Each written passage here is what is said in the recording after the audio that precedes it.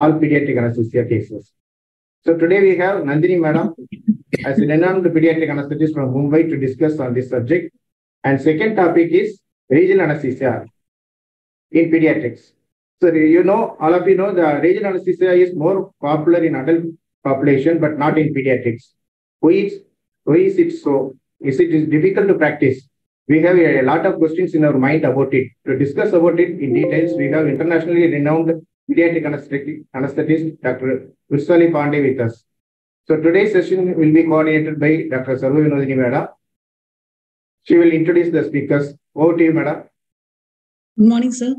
Morning, everyone. It's nice to have you all here on a Sunday morning. I take privilege in welcoming Dr. Nandini Malay Dave, ma'am. She's a senior consultant and head in SRCC Children's Hospital, Mumbai. And she's an ex-professor and head of the Department of Anaesthesiology of KEM, Mumbai. And she's the current vice president of National IAPA.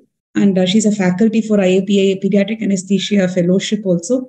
She's also an AHA certified instructor for PALS, PPLS and all. And she has more than 100 publications, of which 22 are her original research papers.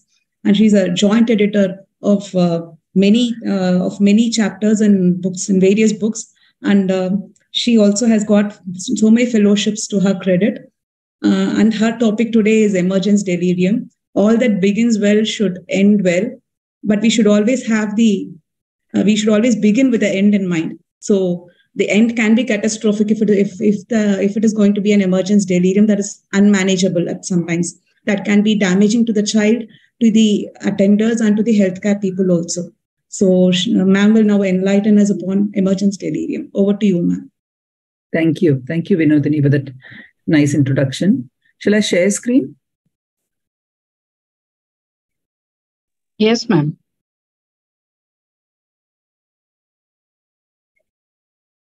Is my screen visible?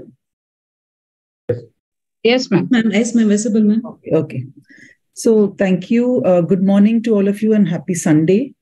Thanks for the lovely introduction, and thank you to Dr. Edward Johnson and the entire team at Online Anaesthesia for this invitation to meet with you and have a discussion. It's truly a privilege. I was talking about how online anesthesia started during the pandemic, and I think the pandemic has taught us so many lessons of how to cope and how to manage, and a new way of learning. And it is pretty impressive how you all have managed, I think, 52 sessions in the last year, and now once a month. So congratulations on that. I'm going to be talking here about emergence delirium after pediatric anesthesia, a very common problem. And let's see what's new in how to avoid it and how to manage it. I bring greetings from SRCC Children's Hospital. We are a 200-bedded tertiary children's care facility in South Mumbai, managed by Narayana Health.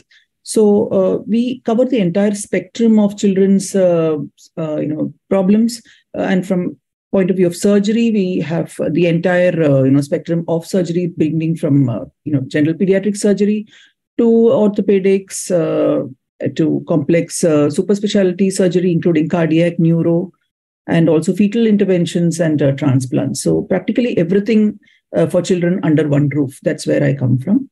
And we have the 1-year IAPA fellowship, as Vinothini said. And we also have permission for the 2-year FNB, which has started this year. They've announced it this year, and we have permission for 2 candidates for the FNB course run by the DNB board. So anybody who's interested is most welcome to train at my institute. So before I begin, and I believe there are a lot of PGs here also, let us begin with a small quiz question. And hopefully at the end of my talk, we will be very clear about what the answers would be. So which of the following statements is true about emergence delirium in children? The incidence is least in children 1 to 5 years of age. The threshold PED score, which is the Paediatric Anaesthesia Emergence Delirium score to diagnose ED, is more than 10. The incidence is less with sevoflurane compared to desflurane. The incidence after inhalational anesthesia is less than 1%. So I leave you to think about the correct answer, and meanwhile, we'll move on. So let us look at a typical case, just another ordinary day for me and VRUSHALI and a lot of us. We have a 3-year-old for circumcision.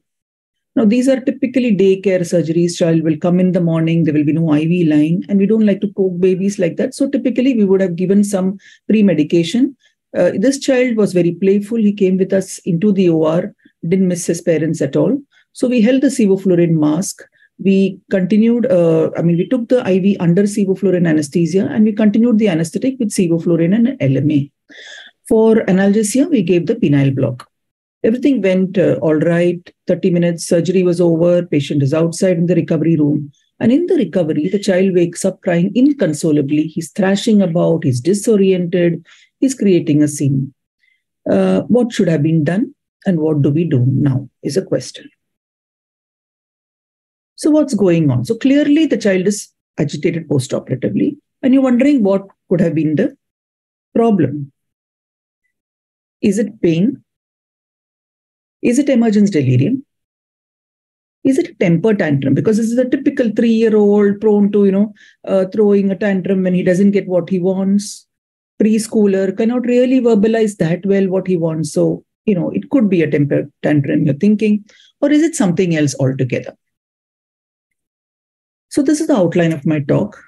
In the next, say, 40 minutes or so, I'm not going to take the full hour because I'm quite cognizant that it's a Sunday and it's also family time for all of us. So what I'm going to do in the next 40-45 minutes is define what is emergence delirium, talk about the incidence, the risk factors, the causes of emergence delirium as we know it, how to prevent it, how to manage it, and some take-home points at the end. So emergence delirium is not a new thing. It has been described by Eckenhoff and colleagues as far way back as 1960s as a disturbance in the child's awareness or attention to his/her environment with disorientation and perceptual alterations, including hypersensitivity to stimuli and hyperactive motor behavior in the immediate post-anesthesia period. So typically you'll have a child who's just out of the anesthetic, who's in the post-operative area, and he's he's looking agitated. He may be thrashing around. He's inconsolable. Whatever you do, he doesn't stop crying. Very interestingly, they don't make eye contact. They may not verbalize what they want.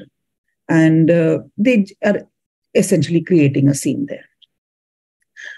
Almost 60 years later, we still have questions about what exactly is emergence delirium. How do we prevent it and how do we manage it? So it is a problem in pediatric anesthesia, especially so. A common synonym and a common terminology which is used interchangeably with emergence delirium is emergence agitation.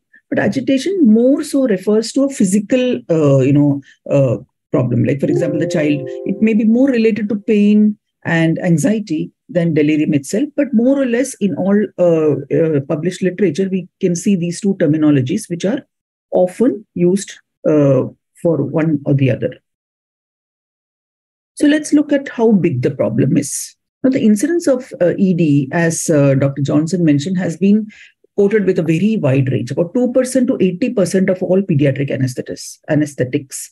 And the reason for this extremely wide range for incidence may be because there is a confounding factor of pain. So what are the tools which the researchers have used to measure ED may be quite varied. And also how often they have tackled pain and then they have said, this is not pain, this is ED. So that's why we have a wide range. But by any yardstick, at least about 30%, 20 to 30% of incidence of ED is there in pediatric anesthesia. And typically the symptoms manifest on recovery of consciousness and last about 15 to 30 minutes. So if they last only 30 minutes, why do we worry so much about emergence delirium? What's the big deal? So of late, or since the last decade or so, there has been a lot of focus on how the family perceives the anesthetic, the whole experience. So clearly, parents of children who've experienced emergence delirium are quite distressed. It raises questions about the very quality of your anesthesia. So you may have done everything well, but at the end, if the child wakes up in this manner, it really raises doubts as to what you have done and whether you have done anything correctly. There is also a risk of self-injury because during that time, when the child is not completely in his senses, he may pull out lines, the IV lines may come out, Riles tube, dressings, everything. So there is a definite risk of self-injury. So additional personnel are required to just restrain the child, see that it doesn't pull out, vital lines and tubes. It may add to increased medical care costs because you would be giving some medication to take care of the agitation, and then that may delay discharge. Also, interestingly, and more of concern to us is also the long-term psychological problems. So it may not be limited to just those 15 minutes or 30 minutes. These children have been shown to have increasing, maladaptive behaviors, which may persist for as long as 1 or 2 weeks. So they may become, extremely clingy. They may have, new onset bedwetting, which was not there. And they may have, disturbed sleep patterns or eating patterns, which can all have, long-term psychological consequences. So definitely we have to worry about ED, and we have to do something to prevent or manage it. So can you predict ED? So because if we had the foresight that this child is going to develop ED, maybe we can do something about it before it actually manifests. So it turns out that some certain procedures, for example, head and neck surgeries and also ENT and ophthalmologic surgery have got the highest incidence of emergence delirium. And in general abdominal surgeries, it is urology which has got a higher preponderance. Now, in the anesthetic technique, volatile agents have got the highest incidence. All volatile agents can cause ED, but increasingly it is the agents with a faster wake up, like for example, sevoflurane or desflurane, which have got a higher incidence. Halothane doesn't seem to be associated with an increased incidence of ED. Pain definitely is a causative factor, but pain can also be a confounding factor. I say it is only a confounding factor because even in procedures where there is no pain, for example, you have an MRI procedure for which you have used sevoflurane, the patient can still have an emergence delirium. But yes, it is a definite confounding factor, and we must do everything to alleviate pain so that we can say, okay, this is not pain and this is probably emergence delirium. Patient rate plays a very, very important role. So it is a preschooler. The maximum peak is 2 to 5 years of age. Probably because they have never been separated from their parents and they are all often in the confines of their home. Psychological immaturity, preoperative anxiety in the patient and in the parents. So you can look at families and you can tell, if your parents are super anxious, usually the child is also anxious, and you can kind of predict that this is, going to be a problem for you in the postoperative period. The temperament of the child matters. So children who are emotionally labile, children who are very clingy, who are kind of antisocial, these patients have got a higher incidence of ED. Now, you must rule out certain physiologic conditions which can be confounders. For example, if a patient has got sepsis, he is hypoglycemic, if there is some electrolyte imbalance going on, hypoxia, hypercapnia, these can all be confounders. So before you say that this is emergence delirium, you must be very, very sure that you have ruled out other factors. A full bladder can sometimes cause problem in the perioperative period, postoperative period. A patient with raised ICP can behave in just the same manner as a patient who has ED would. So you must be very sure. I had a patient once who, or rather more than once, who some children just won't stop crying until you take the IV out. So how do you differentiate it with just a temper tantrum or an emergence delirium? So the difference is that these children usually are very coherent. They will point out to the IV line. They say they want it out. They are making eye contact. They're actually communicating to you and to the parents that this is a cause of anxiety or their agitation. So that's how you kind of can differentiate by ruling out all the other factors that this is nothing else but emergence delirium. So I cannot reiterate this more. Emergence delirium is a diagnosis of exclusion. So rule out pain, which is the commonest thing which will happen after surgery. Rule out other factors before you say that this is emergence delirium. So now what causes emergence delirium? So is it rapid emergence? Because we didn't see it in the days of ether or halothane. It could be a factor. Or is it emergence in the presence of surgical pain? So this again, there is a conflict here because you can have a patient who's undergone MRI, clearly no pain, and still has emergence.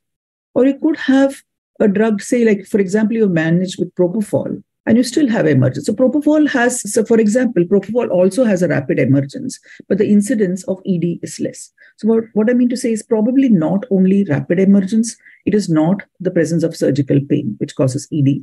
Clearly, it is multifactorial. probably what we are thinking to believe is it is anesthetic agents which are acting on the immature nervous system. And I say so because the incidence of ED is so high in the pediatric population, whereas in adults or even in the in the older geriatric populations, the incidence is about 5%. It could be preoperative demeanor and anxiety, which is definite role. On top of that, you have anesthetic agents which are acting on the immature nervous system. So this is probably what we think is causing ED now.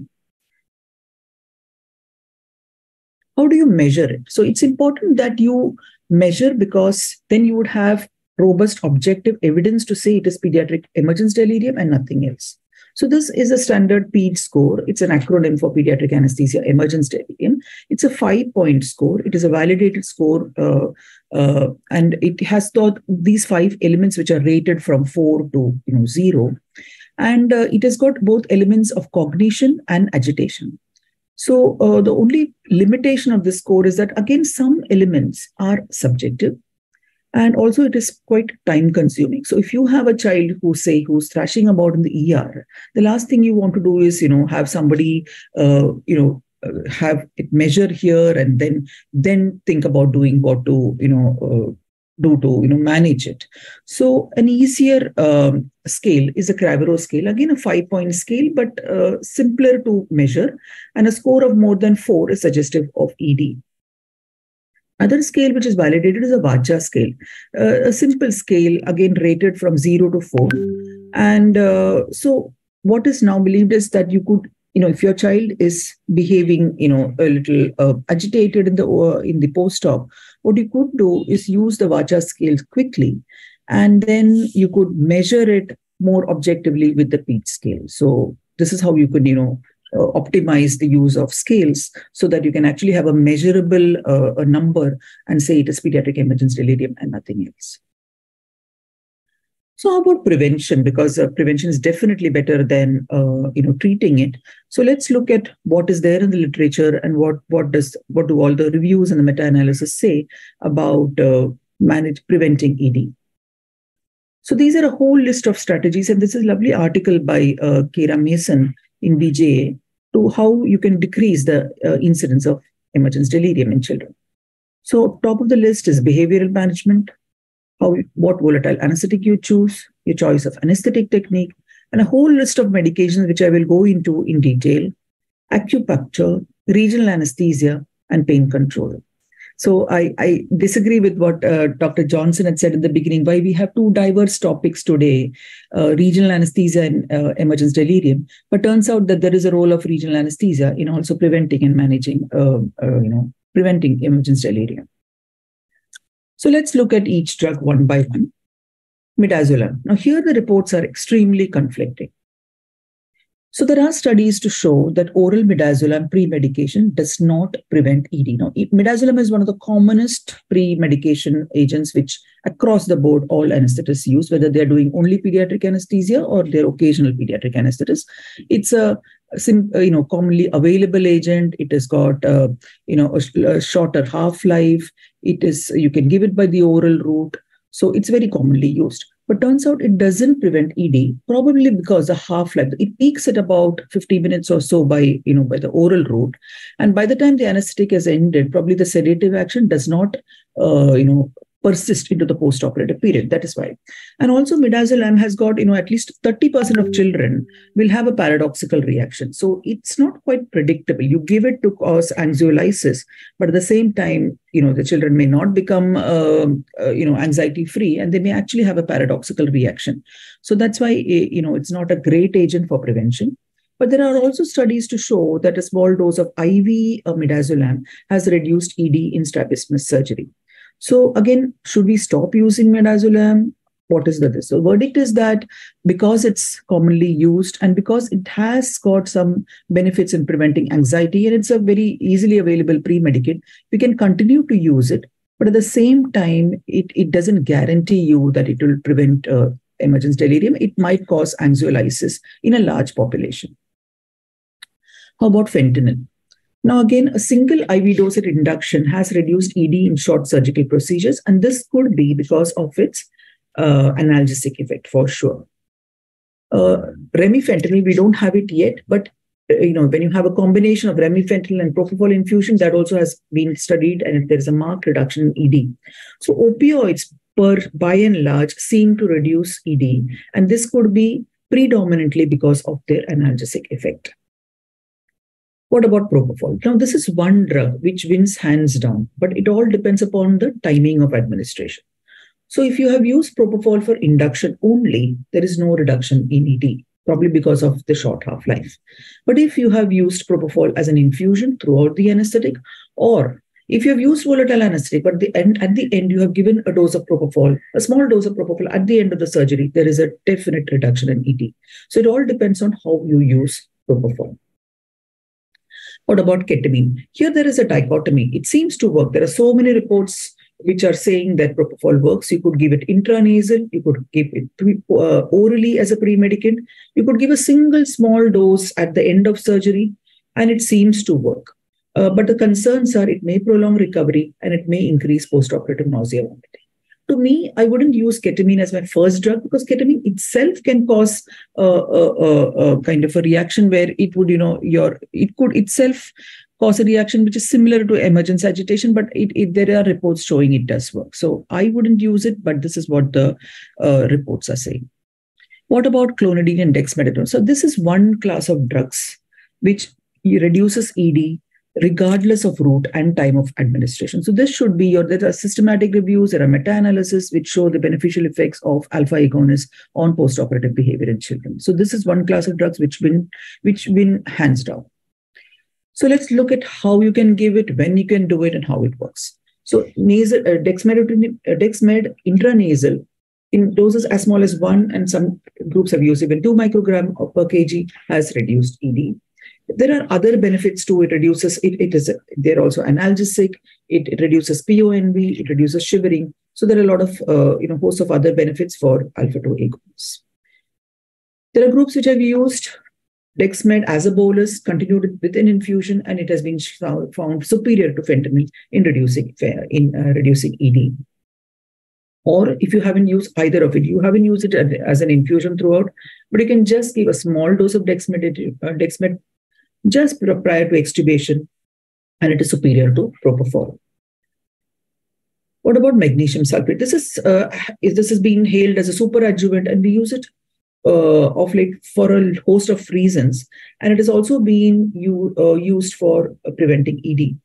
So this is again adenotonsillectomy, where they've used a 30 milligram per kg bolus followed by 10 milligram per kg per hour, and it has reduced ED by 50% for adenotonsillectomy. And mind you, many of the studies of ED in children has been in adenotonsillectomies because typically this is a surgery where there is a high incidence of emergence delirium. There has been some debate as to whether this has been because of the effect of magnesium in reducing post-operative pain. Nevertheless, there are reports that it seems to work. Pain control with regional blocks definitely reduces ED, probably because, again, you are removing the confounding factor of pain. And also, if you've added clonidine or dexmedetomidine to your blocks, then we know that alpha-2 agonists, by whichever route, will reduce ED. So probably that's the reason why regional blocks clearly win for reducing ED. Gabapentin, prior to surgery, oral dose reduces ED. And this is mostly used by us for major surgeries, older patients, say, for example, major spine surgery. This is where we would use typically gabapentin. I don't use it that often for emergence delirium. We've been using it mostly for chronic pain post-operatively. Melatonin, again, only an anxiol. It's actually just a sleep-inducing medicine, but oral melatonin also seems to work in reducing ED. I don't have any personal experience though. What about non-pharmacologic interventions? They seem to work. So acupuncture. Now this electrical stimulation of what is known as a heart 7 acupuncture site, and because I have no personal experience, I had to go up and see what it is. It's a site at the wrist, and it has been proven to reduce emergence agitation in children. Again, behavioral distraction techniques to reduce anxiety clearly work. So, there are several, I just highlighted a couple. Video distraction. So basically, whatever you can do to reduce anxiety in the preoperative period, seems to reduce delirium in the postoperative period. So if it is video distraction, which works for the kid, if it is parental presence for the management of preoperative anxiety, there are places where they would take the parents into the preoperative, to the operating room and induce the child in the presence of the parents. This can be a little bit, problematic if the parents themselves are anxious. So you really need to know the family and, see if the parents are anxious, that it can actually translate to more anxiety during the induction. So, but if they are cooperative, they're okay, then it seems to work for reducing ED. Simple things like transport in a toy car. This seems to work for us. So if the child is okay, you put him in that car and you get him into the OR, basically do whatever you can do to reduce preoperative anxiety, and it seems to work for postoperative ED. Now, this is from the Cochrane database, which looks at relative risk reduction for emergence delirium. And this is from what agent works best to least. For example, propofol as a single agent is best for ED. That means propofol for induction, continue the propofol as TIVA, and that's your relative risk is least for emergence delirium. Halothane as a single agent, but I'll not go too much into it because most of us are not using halothane. Propofol to maintain anesthesia after sevoflurane induction is inferior to propofol TIVA. So if you really want to reduce ED risk, use propofol and stay away from sevoflurane altogether. What about adjunct agents? So top of the list is dexmedetomidine and fentanyl. Fentanyl here again, probably because we're taking care of pain. Clonidine also is a good agent. So basically alpha-2 agonists and fentanyl are your go-to. And lower on the list is, again here, propofol is lower only because it depends upon the timing. So either use propofol TIVA or use propofol at the end just before extubation, and then you can reduce your relative risk. What is clearly ineffective is oral midazolam pre-medication and parental presence at emergence. So if you think that if a child is inconsolable and is thrashing about, maybe getting the parents in will console him, that's not going to work. So what we do is, because ED is so unpredictable, we do whatever we can to prevent it. But at the same time, there's no saying that, with 100% guarantee that your child is not going to wake up, calm. So what we do is we ensure that, the first 10 minutes when the child is in the recovery, we don't get the parents in. Only when we are sure that the child is, not going to wake up in a kind of a delirious state, do we get the parents. Because once they come in and they see this kind of emergence, it can be pretty disastrous, parents getting agitated. And it's not only that child and the parent, the neighboring child and the neighboring family also gets agitated. And overall, it's a very unpleasant scene in your recovery area. So what are the non-pharmacological strategies? And I keep saying this again because this is, it's extremely important to use non-pharmacological strategies as well, because then you use less of your pharmacological strategies, which may eventually delay discharge. So if you have the time and you have the resources, you can, work well in advance. So this is an advanced program which is mentioned in the books, and I put it here as an acronym, but we can definitely use elements of these. You need a lot of people to, have a program running, the psychologists, the child specialists, but even otherwise, you can try, basically it's an acronym for anxiety reduction, distraction, which we can very easily do, video modeling, adding parents provided they are calm. It's no point adding anxious parents to an anxious child and having trouble for you. No excessive reassurance is extremely important. I always tell my PGs, 2-3 people talking and telling the child that nothing is going to happen. The child is thinking something is definitely going to happen. So no excessive reassurance. Tell them exactly. It depends upon the age of the child, what you're going to tell them, in what language you're going to tell them, and in what manner you're going to reassure them. But tell things like they expect to happen. Coaching, which means essentially training the parents and the family if they are in a receptive sort of situation well in advance, and exposure. So basically this is the advanced acronym, but essentially preemptive education also helps. So if the parents know, if the child knows what he's going to expect, some short videos if you have ready to go lead them through the whole process with the pre-op, the intra-op and the post-operative period, it might help to reduce anxiety and thereby reduce emergence delirium. So essentially reducing parental and child pre-operative anxiety works. How will you manage it? So non-pharmacological measures is mainly ensuring patient safety and then reassuring the parent that this is self-limiting and it is not going to last more than 15 minutes and we are going to give pharmacological rescue therapy which will terminate it right away. So what has been listed as rescue is IV midazolam, interestingly, propofol, fentanyl, and dexmedetomidine. These are all small doses, mind you. You can look at the doses. For me, my go-to would be either propofol or fentanyl, simply because I'm not very sure whether midazolam is going to work, because we know there is a paradoxical reaction in a significant percentage of patients. If I have any doubt as to whether it is pain, I would give fentanyl as my first drug. If I'm very sure that the child is not having pain because my regional has worked intraoperatively and there is no reason why he should have pain suddenly postoperatively, then I would give propofol as my go-to drug for rescue. Dexmedetomidine is a great agent, but the only reason I don't put dexmed on top of my list is that you have to prepare it, you have to, it's a bit expensive, and then you have to give only 0.3, mics per kg. This should not be 8 milligram. So, opening an ampule, a costly ampule, and making it just for that is a reason why I wouldn't put dexmed on top. But we have, when you have, say, given a dexmed infusion intraoperatively or had dexmed ready for some reason, you could also give dexmed. For our cleft palate surgeries, very typically, again, high risk of emergence delirium, what we do is we continue dexmed infusion throughout surgery. We even take the dexmed infusion pump post-operatively and continue it if we feel that the child is waking up, in a delirious state. So that's rescue for you. Now, this is everything put in a nutshell, how we can prevent emergence delirium. So first of all, you identify patients at risk of ED. So if your child is a preschooler falling in that 2 to 5 years age group, if there is a history of anxiety or a history of ED in the previous surgeries, or the procedure is ENT or ophthalmology, then I would think, okay, this is ringing a bell. This is a child with a high risk of emergence delirium. So then you plan an anesthetic to reduce the risk of emergence delirium. Can you avoid sevoflurane altogether? If the answer is yes, then you plan for propofol-based total intravenous anesthesia. And you optimize strategies to reduce anxiety. So you've talked to the family, you use non-pharmacological measures, you use pharmacological measures, and you also optimize post-operative pain control using everything you have. You can use regional usage. If not, then you can use opioids, NSAIDs to optimum effect.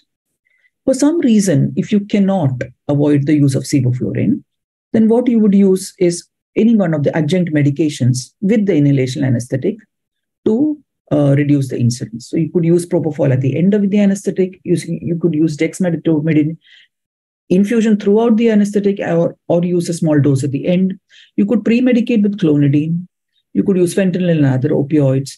And you could even use ketamine, but I would still put it bottom of my list because I'm not very sure how it would work. If your child has waking up and he's agitated in the post-operative care unit, first of all, rule out hypoxemia, hypotension, because again, this could lead to a clouding of consciousness. Your patient is irritable, inconsolable, not making eye contact, not knowing what he's doing. Rule out upper airway obstruction because hypoxia, again, can cause something of a similar picture. Hypoglycemia, again, the child could be confused. Pain, either surgical or non-surgical. Once you've ruled out all these causes is when you make a diagnosis of ED.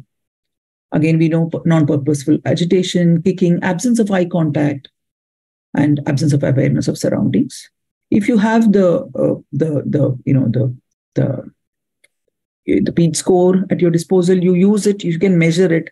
So that helps. And then treat emergence delirium. Again, like I said, propofol, if you're sure it's not pain, if you have a doubt, fentanyl, and then midazolam, little bottom of the list. My go-to drugs, again, top two, propofol and fentanyl. So let me end with a case. Say you have a 6-year-old with a previous history of ED and he's scheduled for a tonsillectomy. So again, here, red flags. This is a 6-year-old. He has got a previous history of ED. He's scheduled for a surgery which has got a high risk for tonsillectomy for ED. So how would you proceed with anesthesia? Could I have any of the PGs answer? Is it possible, Dr. Johnson? PGs can post their answers in the chat box. Oh, okay. Shall I wait for the answers in the chat?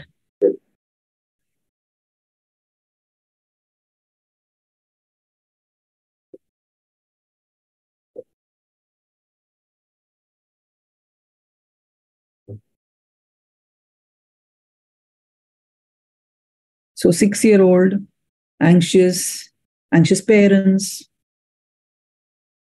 previous bad ED, and scheduled for a surgery which has got a very high incidence of emergence delirium. Somebody said, madam, that the inhalation agent, I will use inhalation agents to work for me. Okay. I would say that's asking for trouble, but okay. So does he mean that he will use it for induction? Yes. Praveen Kumar. So will you use it for induction? Or will you use it throughout the case? For induction. Okay. But the child is not coming in. Child is very anxious. Parents are super anxious. How are you going to get the child in? I'm presuming you're thinking, okay, we don't have an IV line in place because the child won't let you go near him. Somebody posted in YouTube, that is, I would like to use dexmedetomidine. Okay, how? How are you going to get the dexmed in? Is it pre-medication? Are you going to use it intraoperatively at the end of the case? How are you going to approach this child? This child is coming to you. He's not even coming into your preoperative area. He's running away from there. He's posted I will go for a pre-op counseling as well. Fantastic. Okay. Pre-op counseling. Pre-op counseling is kind of working because, last time also they had pre-op counseling and still had very bad ED. So there's a lack of trust here. Parents are super, super anxious. Only child. Clingy. Extremely pampered. Any other answers? How would you get the child to your preoperative area? How would you let him even accept if you're planning inhalation induction, how is he going to accept the mask? And he's a 6-year-old, good weight, 25, 30 kg child. Are you going to pin him down and put that mask on?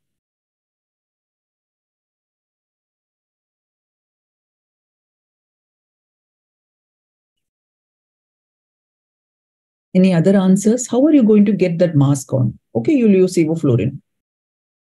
Somebody posted as ketamine IM. Oh, intramuscular ketamine. So most of us pediatric anesthetists, we actually shy away from using intramuscular injection. That will be a last resort. Any kinder ways. Okay, somebody is intranasal dexmed or midas, oral midas as pre-med and then proceed on. Oral midazolam. Or an intranasal dexmed. Dexmed. Okay. If not, yeah, absolutely. So oral midazolam in a little older child, I would be a little wary. And again, 30% of children will not have anxiolysis. They may have paradoxal agitation. What is to say that your child is not in this 30%?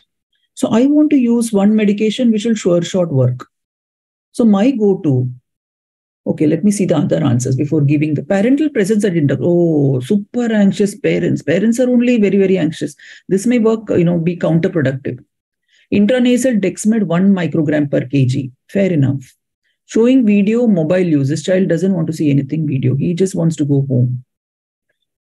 Any other Any other answers, or shall I go on? Ketamines, intramuscular ketamine. Yes, sir.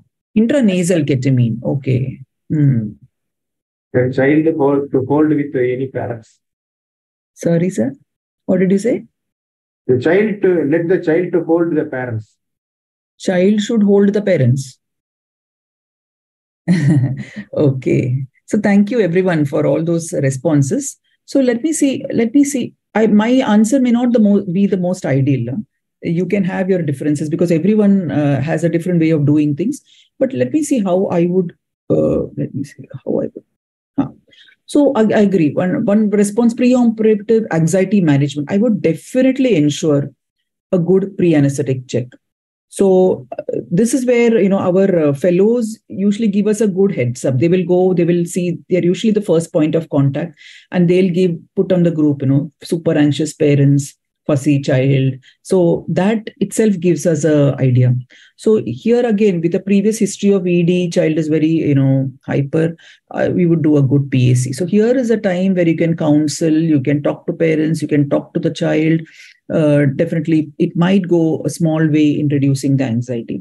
And sedative pre-medication for sure, this child, because again, my go-to will be either intranasal Dexmed or oral clonidine. Now, oral clonidine can delay discharge, but this is a child I'm not really worried about, discharge. It's okay. Let him stay a little later. I'm okay, but I want to prevent, another emergence delirium, and they had a bad anesthetic earlier. It's okay if we can stay in. I would go with oral clonidine simply because it is tasteless. And usually children who are fasting, they will be okay to take that oral this thing. We do it for our autistic children who will otherwise not, manage with anything. They may spit out other things, but a tasteless, clear liquid, you just give clonidine in water, they will usually take. But if the child is okay to take Dexmed intranasally, that is another very good option. Some child will, I had a child coming to me who will come like this. We ran around that child for 45 minutes, trying to convince her to take intranasal Dexmed. And this was a child who had come for extraction of 2 teeth. 10-year-old, perfectly normal child, probably had some bad experience before, and she was like this. How do you put intranasal Dexmed? So here, if you have counseled the child, or maybe talk to the parents also, you just sneak in that, say sips of water you can give up to 2 hours. So 1 hour before, you give that clonidine with the thing. So you would do it in the room before the child even comes to the preoperative area. So this is one way of doing it. And again, I would use TIVA. Because I know this is a problem, this is going to be a problem, I would avoid sleep. So I will induce, of course. Now here, if I've given this pre-med, child will hopefully take the mask nicely, induce with sevoflurane. Sometimes some children even will allow IV line. So it depends. The good IV you can take in the pre-op only. You can put Prilox. The child doesn't, it doesn't hurt when putting the IV. But if the child is not happy with that Prilox and IV, you can just do it under sevoflurane, take the vein in and do it totally under propofol. I would ensure that pain is taken care of. Now, in adenotonsillectomy, pain can be quite, difficult to take care of. That sore throat and all, it's quite problematic. So use multimodal analgesia, fentanyl, diclofenac, paracetamol, magnesium, local anesthesia. Ask the surgeon to spray the fossa with bupropion and allow recovery in a quiet environment. So this is how I would manage my case. Any further thoughts on chat? Should I look it up? How to prepare oral clonidine is a question. So basically, we have the ampule, which we use for your regional and all. It's the same thing. So it is 150 mic ampule comes, and you just use it to 3 mics per kg is what we give. Okay. Sure, Josie answered your question, madam. That is a 6-year-old, how to manage in ED. That is, he will go for a video game, Dragon video game, in the preoperative. Okay. And Naresh Paliwal has answered in the intranasal Dexkit. Yeah, a lot of people are using Dexkit. I personally don't feel the need to combine, but it's okay. I suppose if it works for it, works. That also is a good option, I suppose. Coming to our question. You finished the presentation. We will take up the questions in the last. Okay, fine. So this is the last slide actually. So coming back to our quiz question, what is true about emergence delirium in children? The incidence is least in children is obviously false. It is maximum in this age group. Threshold PED score to diagnose ED is more than 10 is the correct answer. Incidence is less with sevoflurane compared to desflurane. There is no difference. It is equal between sevoflurane and desflurane. And the incidence after inhalational anesthesia is less than 1% is clearly false.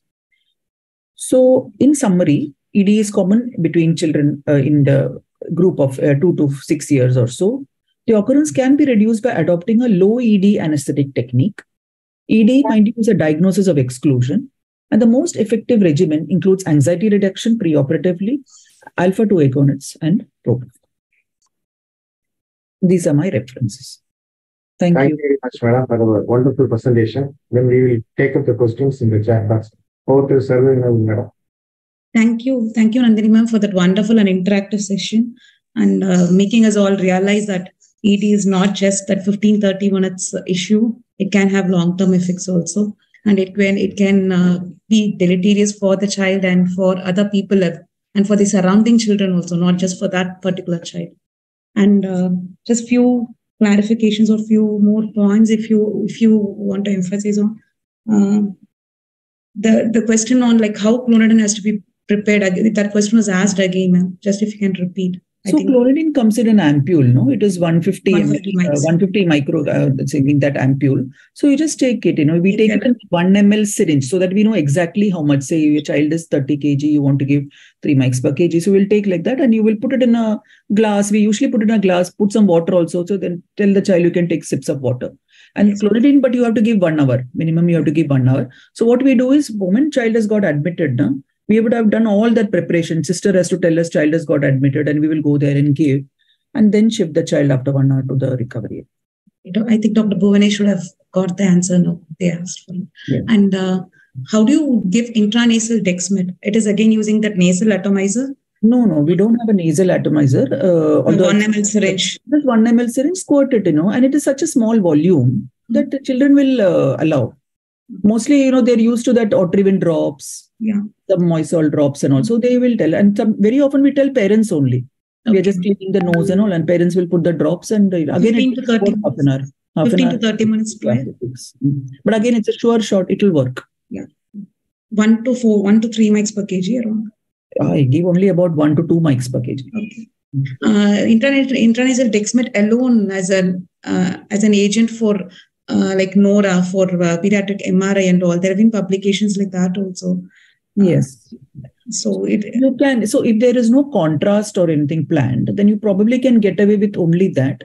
But it all depends. Sometimes you do that and then they also prefer to take an IV line in case you have to give something. So that way. Okay. And of late, there has been a lot of incidents of emergence delirium, mainly because of the agents that we use, the sevoflurane, which was not there before, as you had rightly pointed out. It was not there when we used ether and all. That was mainly because of the differential blood gas solubilities and the rapid recovery. The rapid recovery is because of some differential areas of recovery in brain also, like the parietal cortex recovers faster than your cortical functions. So like the auditory function recovers fast and there's no integration mostly in children. So that is the reason, like different areas getting recovered at a different pace, and the auditory recovers fast where the prefrontal area recovers slow, and they aren't able to integrate the senses, which the inputs that they receive. So absolutely. I just wanted to ask if that is... You said it so beautifully. I'm just listening. Nice. That is actually so the auditory senses recover first. Faster. And probably in the child, because of the immature synaptic works, there is a sort of imbalance there between. So, like if we start with sevoflurane and then if we go on to continue the anesthetic with isoflurane, is it the same as like starting with sevo and going on with the... So all inhalational agents will cause ED with the exception of halothane. So even isoflurane can cause. Okay. So if you really want to prevent ED, then you have to do something else, like some propofol at the end, Dexmet at the end, something like that. Yes, and Madam, is there any long-term consequence of ED? Is there what? Long-term consequences. I think ma'am told it. So they say that it is not as self-limiting as it is, believed to be. So up to 2 weeks, children have had these maladaptive behaviors and all. They will become clingy. They can have a new onset enuresis. They may have temper tantrums. They may have, eating issues, sleep issues, things like that. And I think overall, even though maybe more than 2 weeks they've not talked about it, we don't know honestly. But at the same time, there is such a bad this thing about the anesthetic. The next time the child or the family comes for some surgery, they are going to remember this. So overall, your whole the whole experience of anesthesia is not going to be a good one. Thank you.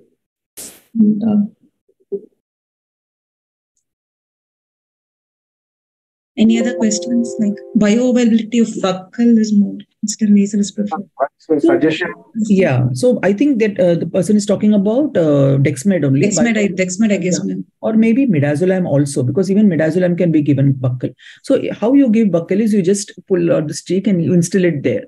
But in my experience, the child is not opening mouth. Going to allow, yeah. Then why you want to do that? He may not even allow that. He will spit that out also. So buccal has to be retained in the buccal fold. No?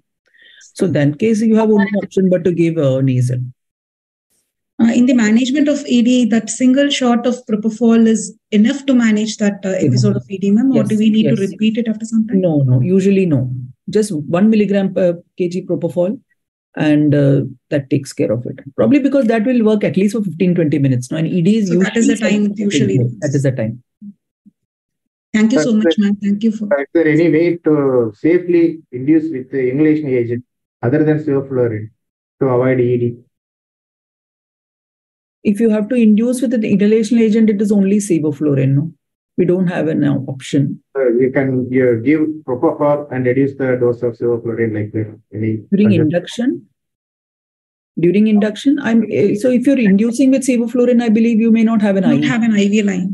That is why you're inducing. But even if you have to induce with sevoflurane, which most of our inductions are like that only, because most of the times child may not have an IV, especially for all these daycare surgeries. So we do induce with sevoflurane, but we have everything else to take care of ED. So ED can be really, actually we can, predict if you're doing only pediatric anesthesia because you've burnt your fingers so often that you can predict and you can kind of prevent. So most of us, what we will do is at the end of the anesthetic, we give propofol, always 1 milligram per kg, whether we think patient is high risk or not. Most of our 2 to 6 year olds are high risk. So we will give that small dose of propofol and we don't really want them completely awake. We're happy that they are breathing, maintaining reflexes when we take out the tube or the LMA or whatever. Mocha or Doka ice cubes by Dr. Tushar Choshki.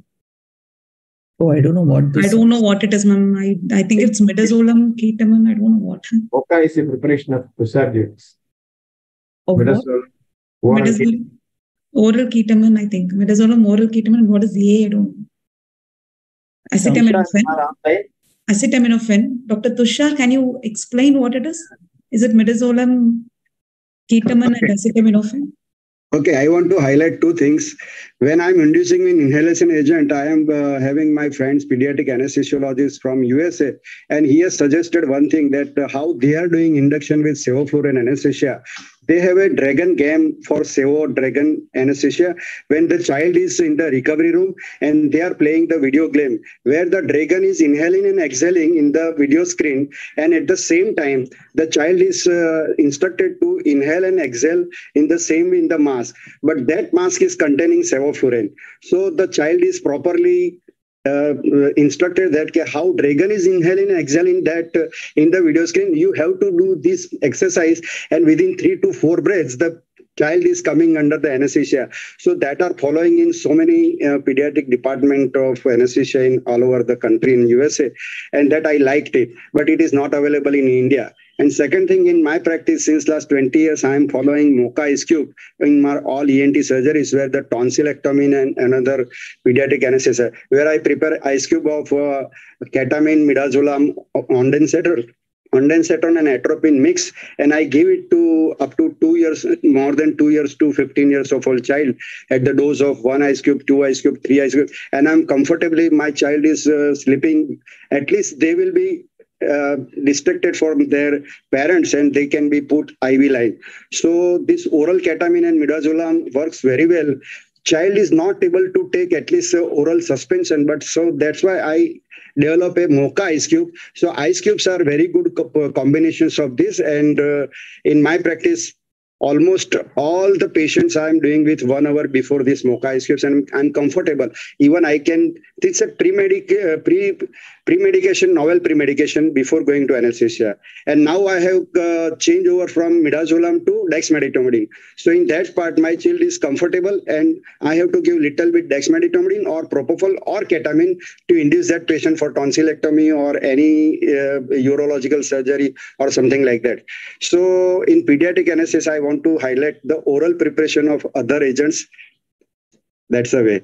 Okay, how do you prepare that? Like what dosage? How much you prepare in one?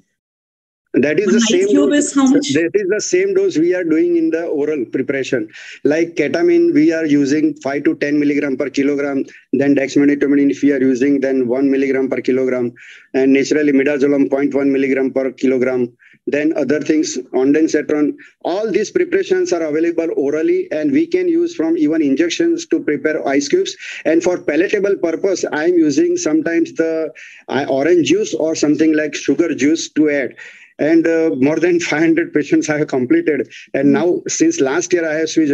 Even this works very well in the NORA situation also. When there is a small things are going on, patient should not be given full anesthesia, but just heavy sedation, that's all. And in that part also, the hemodynamic status is stable. Thank you. Thank you. Thank you so much, sir. Thank you for your contribution. Thank you. Do publish. Yeah, I have. This is available in the net also, this paper. Thank you, Tushar, for your contribution. Thank you. Thank you. Over to Sir Vinothini. Thank you. Thank you, Nandini ma'am, for that interactive session. Thank for you. making us all realize the importance of emergency agitation and delirium and the ways to tackle it. Thank you so much, ma'am. Thank you. Thank you for having me. Thank you, madam. We'll go to the second session. I call upon Dr. VRUSHALI PONDE, ma'am. She is the Director of Children's Anaesthesia Services, Mumbai. She is the Program Head of WFSA Children Anaesthesia Services and the ISA Paediatric Regional Anaesthesia Fellowship, Mumbai. She is in the Education Committee of WFSA Paediatric Anaesthesia, and she is an ex-president of Academy of Regional Anaesthesia. She has many honors, and she's part of the AORA and the CAS Paediatric Regional Anesthesia Fellowship Program. She works as a regional anesthesiologist and a pediatric anesthesiologist in various institutions in Mumbai, and she has got so many publications to her name, around 85 international and national research publications. And she's an author of the book Illustrated Manual Ultrasound Guided Regional Anesthesia in Adults and Children. It's been translated in Japanese language also, and she has represented India in various regional anesthesia perspectives. So she will be the best person to speak on the pediatric regional anesthesia. Over to you, ma'am. And she also is a good sitar player. So hope we can hear from her regarding sitar also sometime later. Over to you, ma'am. Namaste and an extremely joyous morning to all of you. And Vinothini, I'm almost beholden to you. What a fantastic introduction you did. Thank you so much. Well, now let's get along with the topic here. I am trying to share my screen. Can everybody see the presentation? Yes, ma'am. Your voice alone seems a bit lower, ma'am. Can you increase your voice? Now am I heard? Yeah, fine. Better? Yeah, clear, loud and clear. Okay, all right. Now what I'm trying to do is I'm trying to see my own slides. You can see these slides? Yes, ma'am. Yeah, we can see slides now? Yeah. All right, wonderful. So, yes, I take the baton of pediatric anesthesia ahead. We come to another important factor that is almost intertwined today with pediatric anesthesia, which is pediatric regional anesthesia. Yes, it has kind of formed its own niche and its own way of teaching, and it comes, of course, after having the basics of pediatric regional anesthesia founded extremely well. So let's go ahead and spend some good time, and I'm so delighted that for once we have 45 minutes given to a pediatric topic, because the moment we start in a regional anesthesia work as such, pediatric anesthesia would be given some point, and we need to cover everything in that particular 20 minutes. So I'm going to enjoy myself, and I hope you all do along with me. I want to share one of my patients' WhatsApp with you with her own consent, of course. So prior to that, I want to say something. We all are anesthesiologists here. There are PG students as well.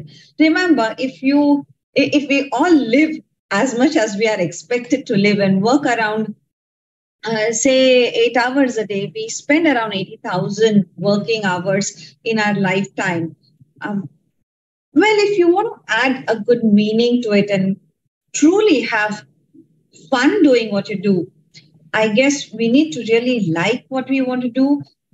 And just not like and remain there, but see how much we can evolve and be our best when we give our patients whatever we can offer. So this is a small WhatsApp that I want to share to begin with, just so that we energize ourselves to look into something even better than what we could do. And we all are together into this. So she said that, dear Dr. Ponde, my son was undergoing a minor surgery and my pediatrician was very keen to set an appointment for surgery based on your availability. Well, I was in cloud 9 when I read that, because in private practice, it's the other way around. As he said, you are best with kids because we love kids. And that's indeed is true. So it was very nice of that pediatrician tells how much teamwork goes in, because regional anesthesia is not just in the OR. It has to go to the pediatrician, the neonatologist, the PICU, the surgical team, and of course the parents. They all have to be in your team. She further added, my son was so comfortable with your presence itself. Yes, Nandini said, go reassure. First of all, one eyeball and you're going to come to know the family, what they would want from you. Give the information as much as it is required, even as far as regional anesthesia goes. So don't overwhelm them. Just be your natural and be calm yourself so that you can percolate that calmness in them. So, and listen to them. I guess if you are very patient and listen to them, you come to know all that is expected from them as in terms of behavior, and they need to know what to expect from us. So my son was so comfortable with your presence itself, that made everything else so easy. And thank you, Dr. Vrushali, for looking after my child so carefully, as I understand how important the effect of anesthesia is during a surgery. Thank God. And I mean, she wrote this to me.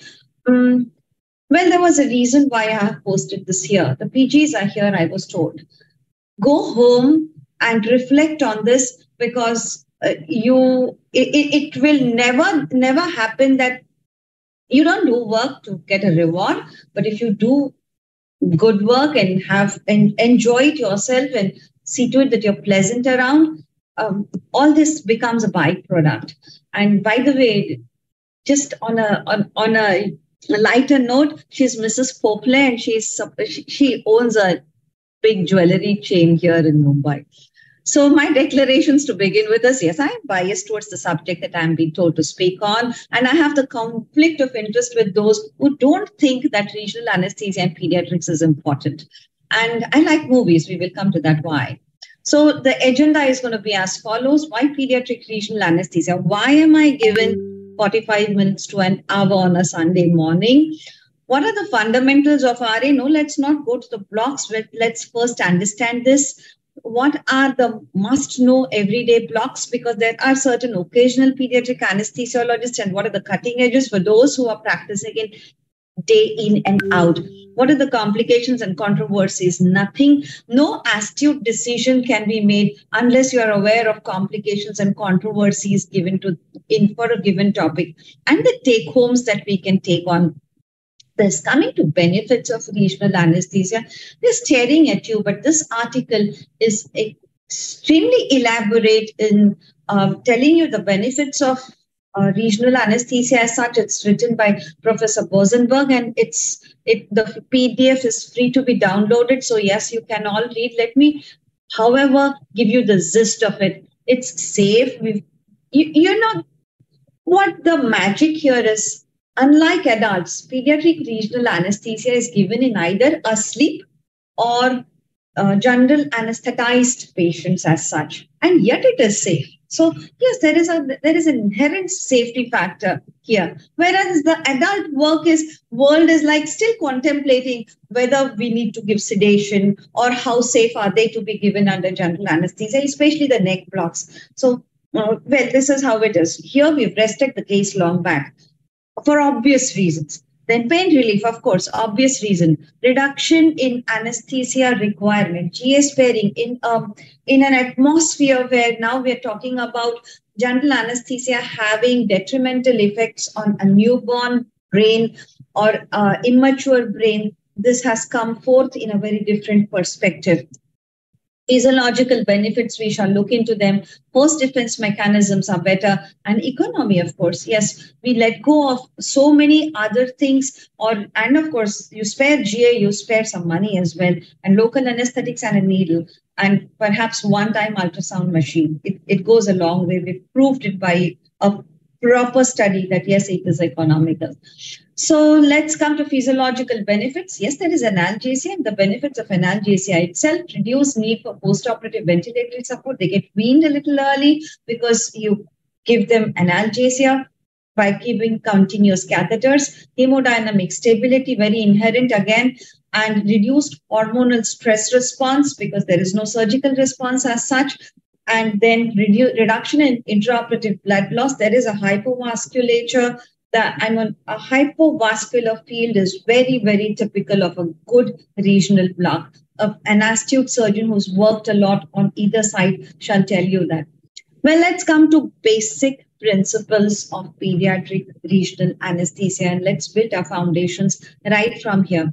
There are certain differences in anatomy, physiology, and pharmacology of neonates, children, and adults that needs to be synced into us to pick up pediatric regional anesthesia and work ahead. So let me just go through them.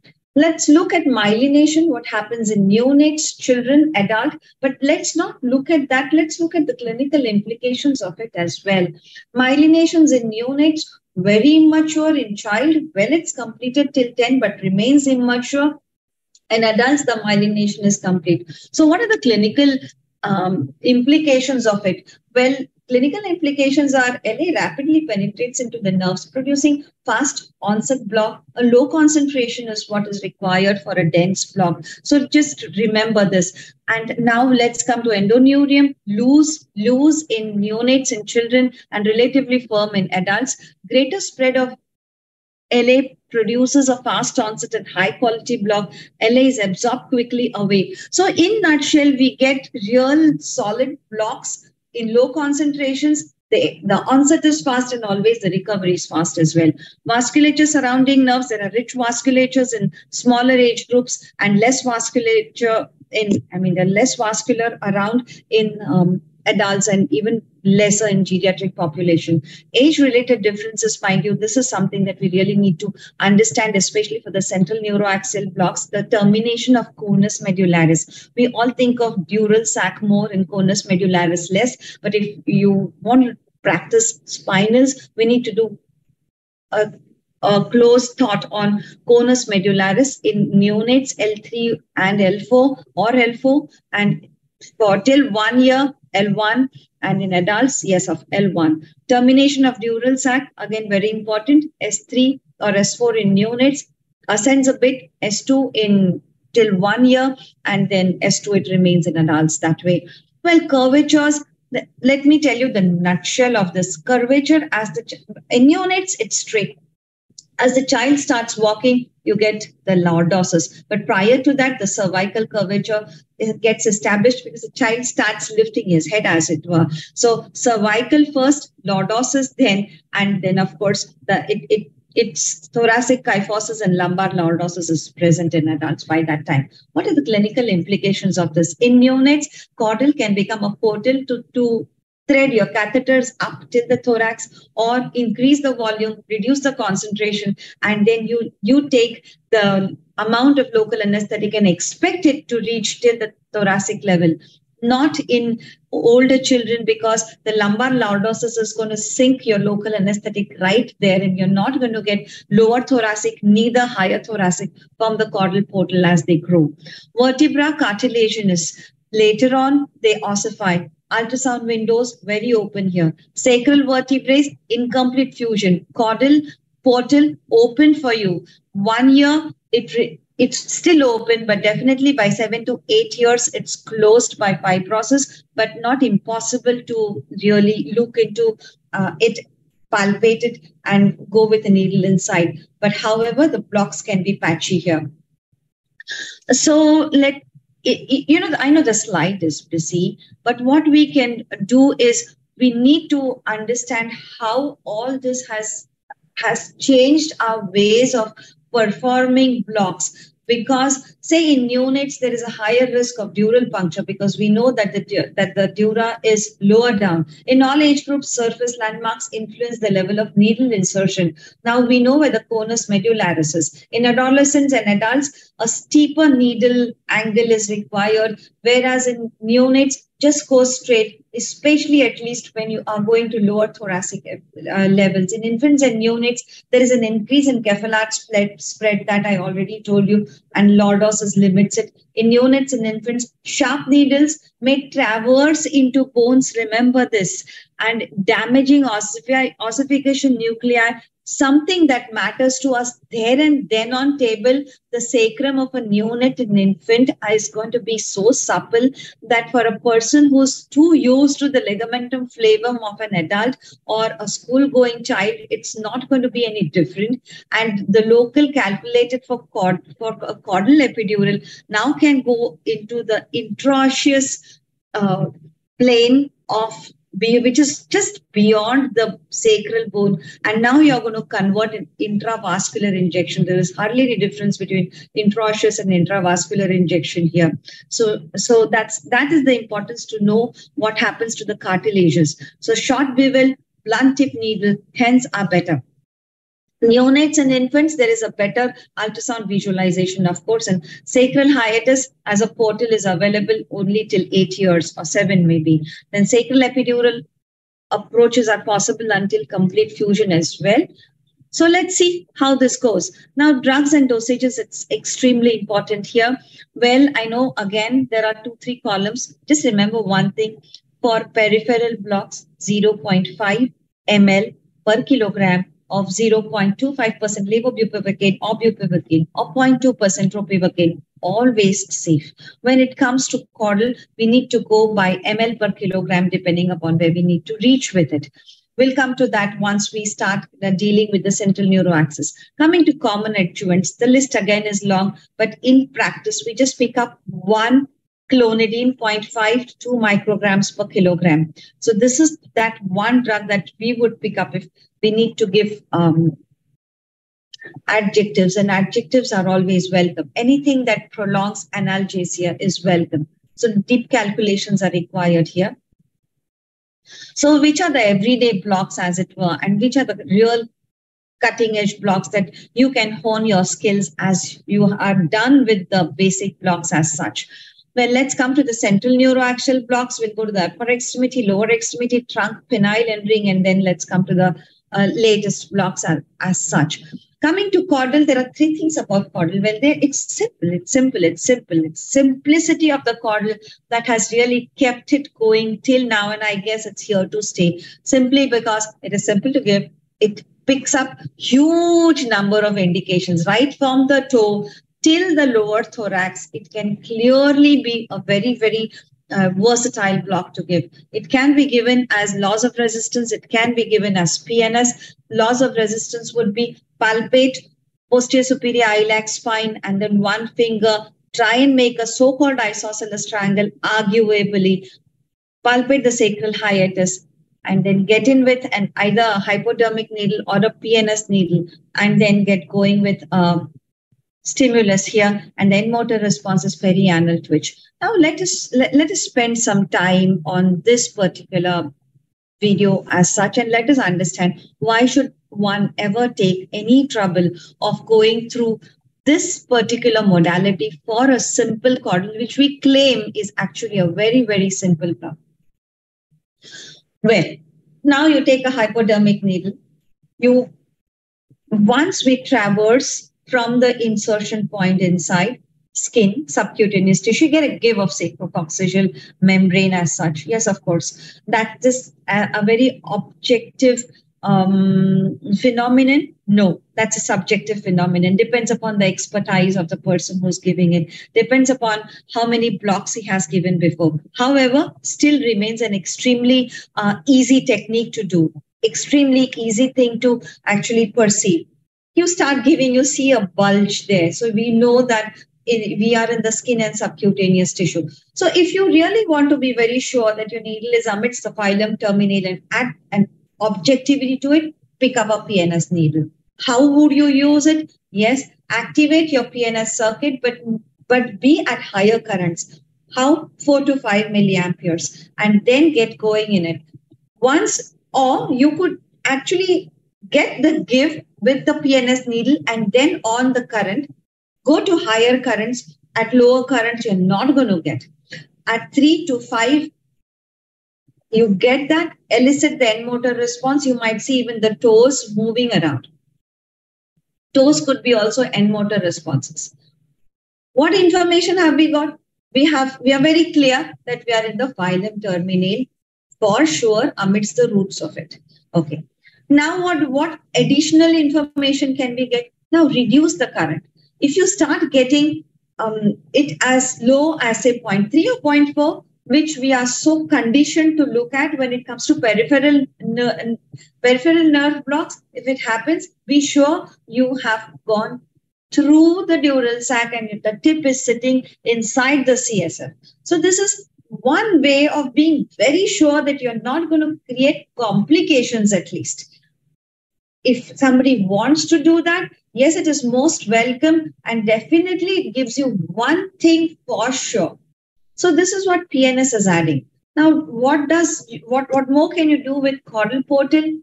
Take a 19 gauge epidural, give it as you're giving a single shot caudal.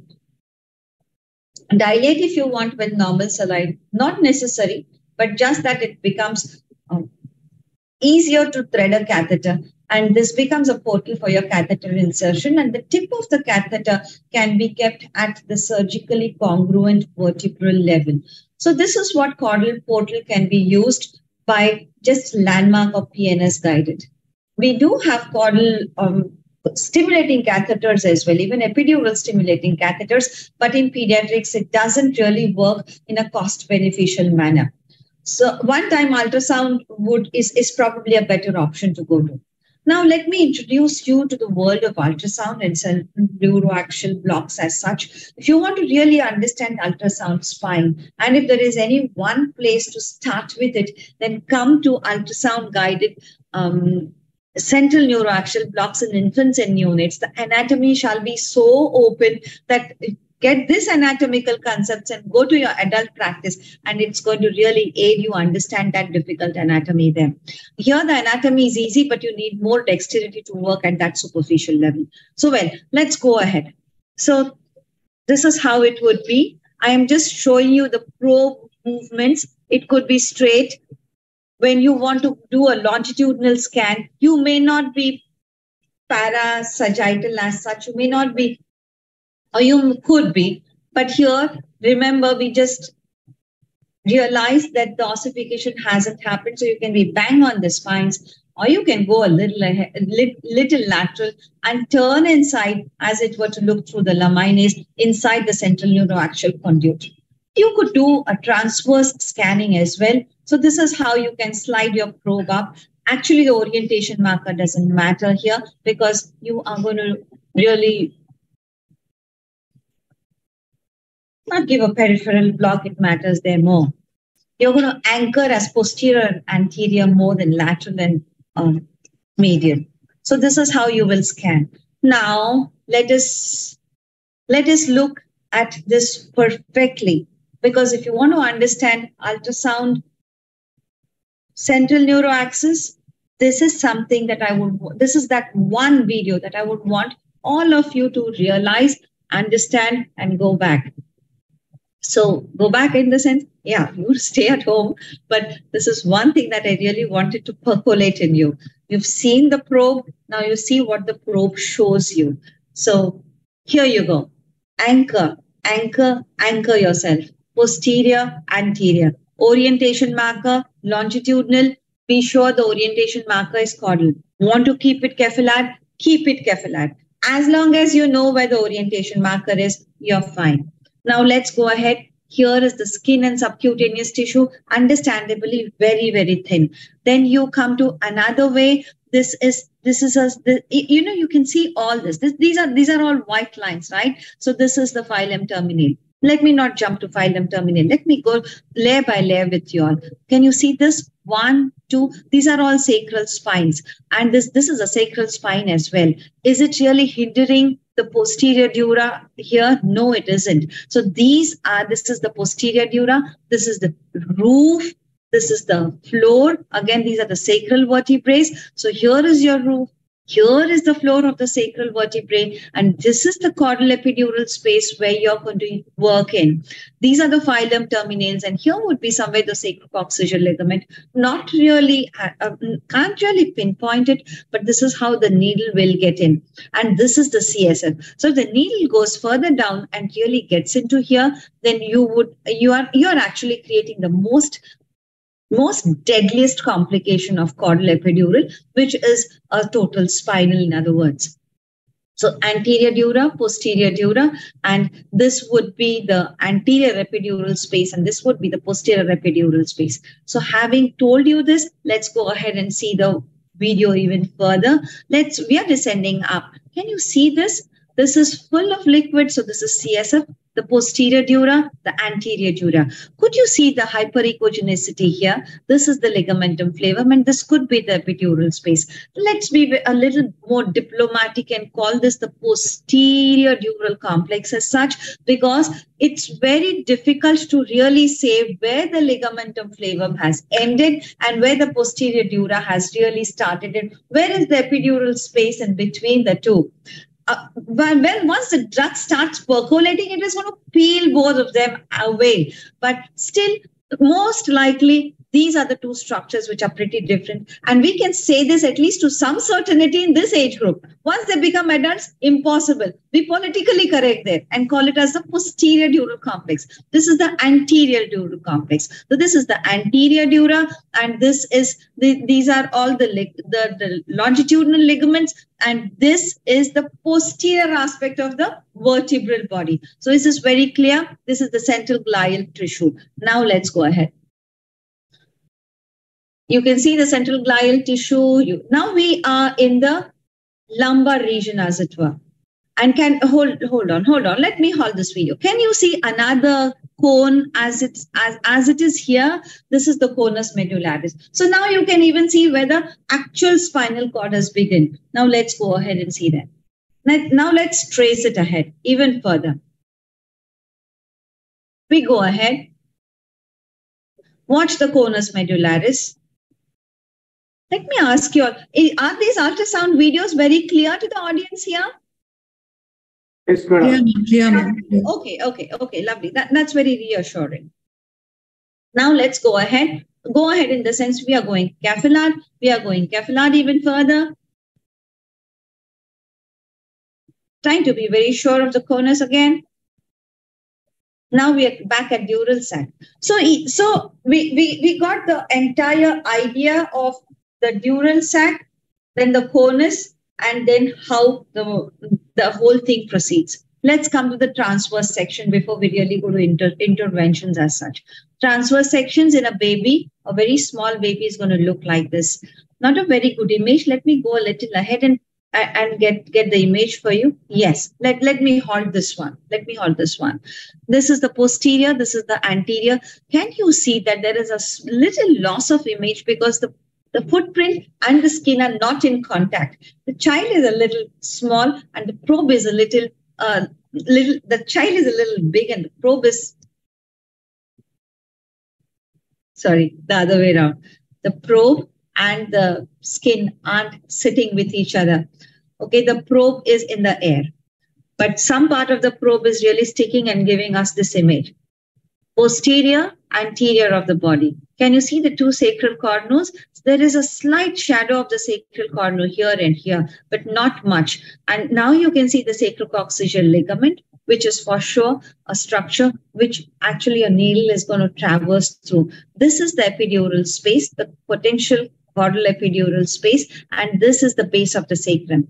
Another dreaded complication of an intraosseous injection, in other words, intravascular injection, is this. If the needle goes through this here and is, then you obviously are going to head for trouble.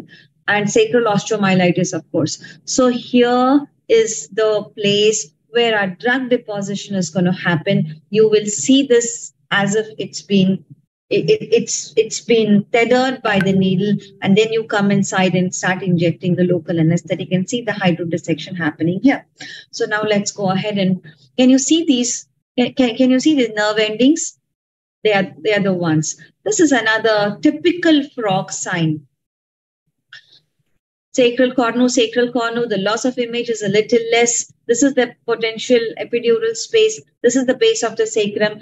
Have it sink in your mind. This is the pattern which you are going to see. Now we are going a little more ahead. We are going in the sacral area. This is the sacral area, still sacral area. Let's go a little more ahead. Let's go a little more ahead. Now this is still higher sacral area. The bifid spine is here, but we are getting the formations of the conduit. Yeah, now we are almost in the, hold on. Now we are in the lumbar area as such. So can you see the entire spinal cord? Let's go a little ahead and freeze here. A little more ahead. Wait. I won't let you go till you see a proper. Yes. Yes. Let's halt here.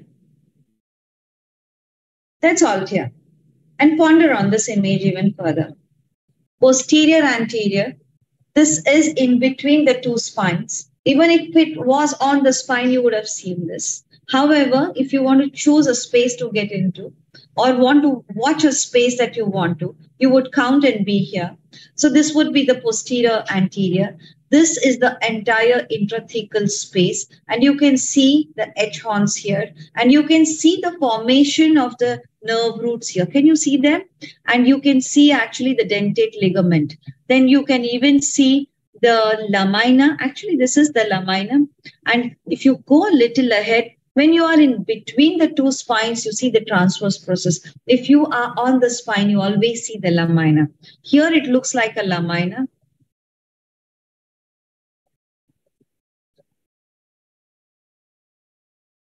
Laminar view. Yeah, here is the transverse process view, a proper transverse process view. Now you can see that these are the nerve roots, the horns in between the intrathecal space. This would be the ligamentum flavum, and this would be the dura, the ligamentum flavum is somewhere here. And you would get your drug or the epidural catheter in a transverse section as if it was a hyperechoic dot right here.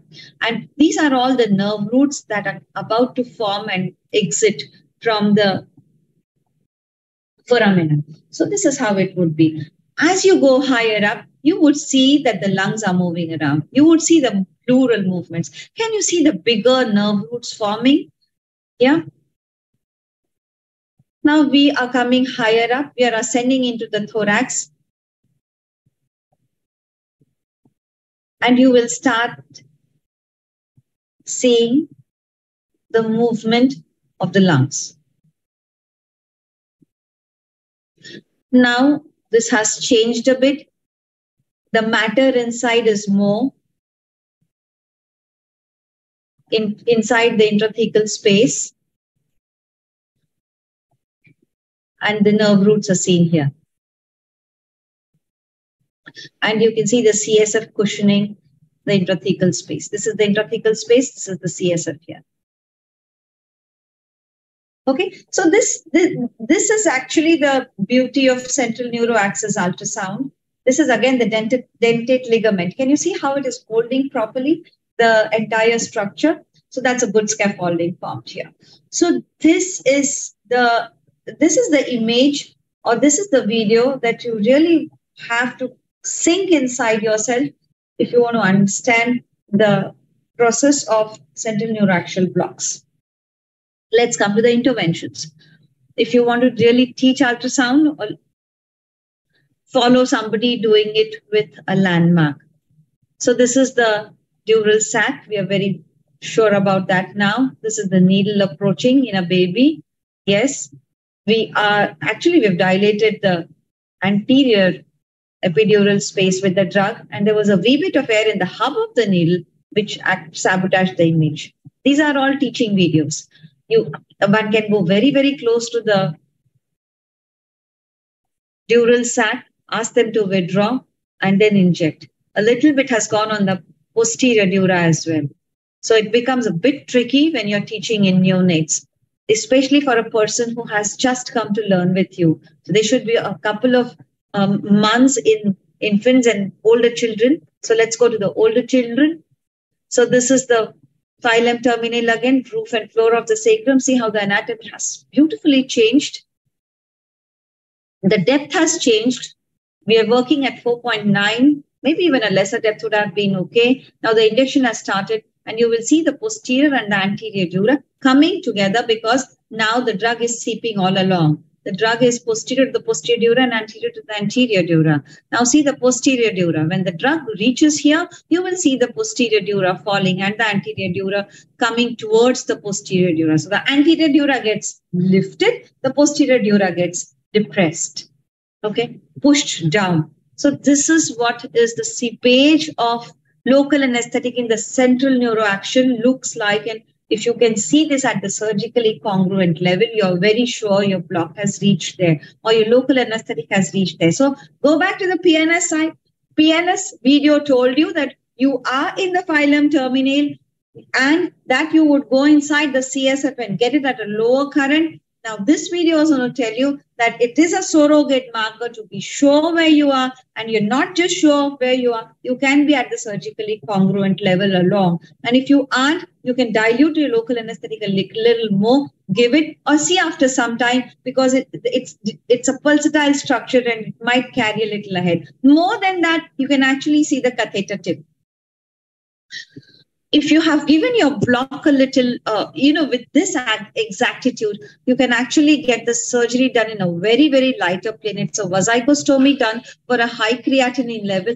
And look at the surgery, the anesthesia depth as it were. The child is just given a whiff of sevoflurane as it were for immobility, and the operability is given by the regional block, the caudal epidural. If you scan a lot, you realize that in prematures, the dural sac is even more close. So please be very, very, very sure, very, very, very sure of coming into prematures and neonates only after you have practiced a lot in older children and infants. Well, coming to the volumes, we get our caudal blocks on volumes. Lower limb and penile, 0.5 ml per kilogram. Herniotomy, don't underestimate. It's not below the umbilicus. It is actually lower thoracic.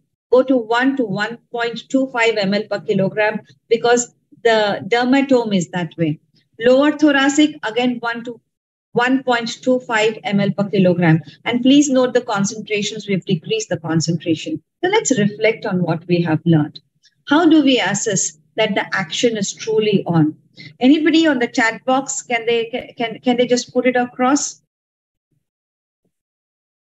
Or anybody can just open and talk to me.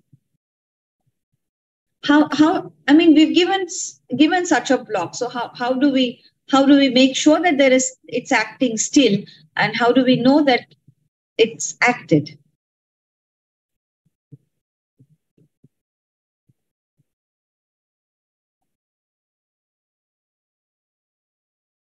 Yes, no increase in heart rate following. Yes, wonderful. Yes, wonderful. Anal sphincter loss. Yes, yes, Anju. Yes. This is all provided. Don't give up on your block unless you have given a soakage time to your pediatric surgeon. Unlike orthopedic surgeons, pediatric surgeons are going to scrub and come and stand next to you while you are going to give a caudal block. So give your soakage time. And if you haven't, then make sure that the depth is adequate when they take an incision and let the caudal pick up for post-op analgesia or as they go further, because hernias and circumcisions are very short operations. Slight increase in heart rate, yes, possible. So give a good soakage time, and there should not be any increase in heart rate and blood pressure. And yes, pupils is another way to understand that there is a response again after this. And secondly, if you've not paralyzed the child, then slight motor movements are also seen, or increase in respiratory rate. What do you do actually when there is a blood or CSF tap? Yes, pour in. There is a blood tap. Now what do we do? Yeah, we would prevent it, but it's even if you use ultrasound, you may get blood taps. Let me tell you, very small vessels may not be still seen. So what would you do? What should we do? CSF tap, we shall abandon the procedure, I guess. I would abandon the procedure if I get a CSF tap caudal. Blood tap, I would redo it, but I would, if the local anesthetic gets a tinge, I would throw the local anesthetic and do it again. How do we communicate with the family about a caudal? Adjust the needle tip, yes. Remove and take a new prick. But multiple pricks also can give a gush of, I mean, not a gush, but a tinge of blood. How do we communicate with the family about a caudal block?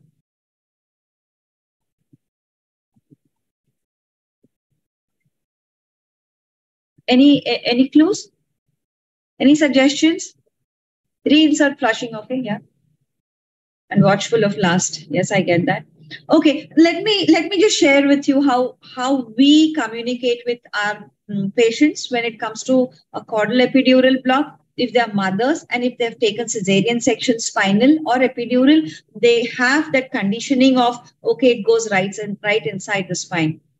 We have a very kinder way of putting this to them. We say that your baby will be sleeping when we give this caudal epidural block. We say that this epidural is totally different. In children, the space is very, very low down.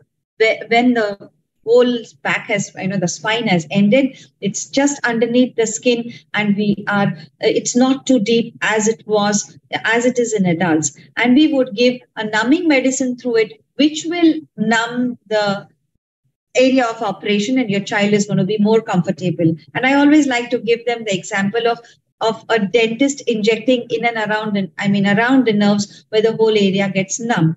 So they identify this with that simile a little more, and most of them are extremely comfortable once this is told to them. Well, should we be going peripheral?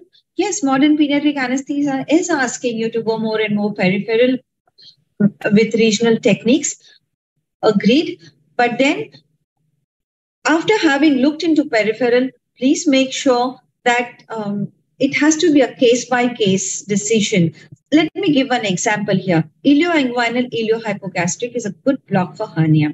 However, caudal gives a good block as well. So which one would you pick? If I want operability from the caudal, from the entire block that I give, I go to caudal. If I want post-op analgesia, I will go to ilioinguinal iliohypogastric. If a neonate, you inject no matter how little a volume. Neonatal hernias are extremely tricky. You flood their planes, you mess up with their planes. They are going to be flustered while working, and a flustered surgeon is not a good idea at all.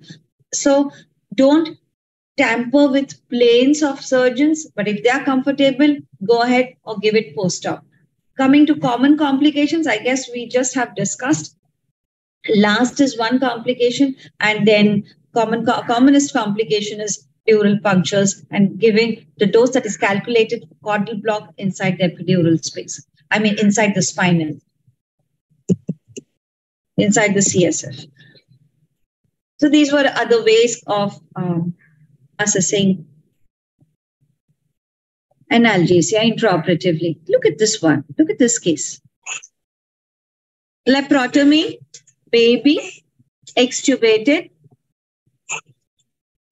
just on oxygen for transport, an epidural catheter. Can somebody observe something and tell me? One observation from you all. I give you half a minute. Give me one observation of you. Not half a minute. I'll give it 20 seconds. Motor block of lower limbs. Anju. Yes. Okay. Anju, you're not going to answer. Okay, fine. So yes, that's a caudal epidural, lumbar working, and lower thoracic as well, because we would put a tip for a laparotomy at the level of higher than T12 for sure. Caudal catheters, we've seen the videos. Yes, you can go more and more site-specific, and they can be traced. So you can see the catheter tip here.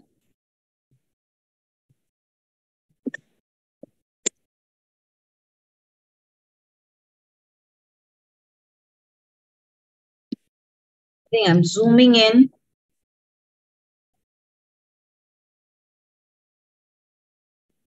I'm trying to get the zoom out.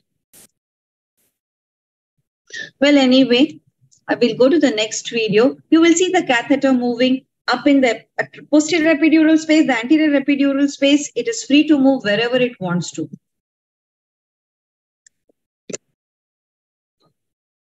We are able to see the catheter. Yeah. Now I'm trying to stop this video so that I can go to the next slide.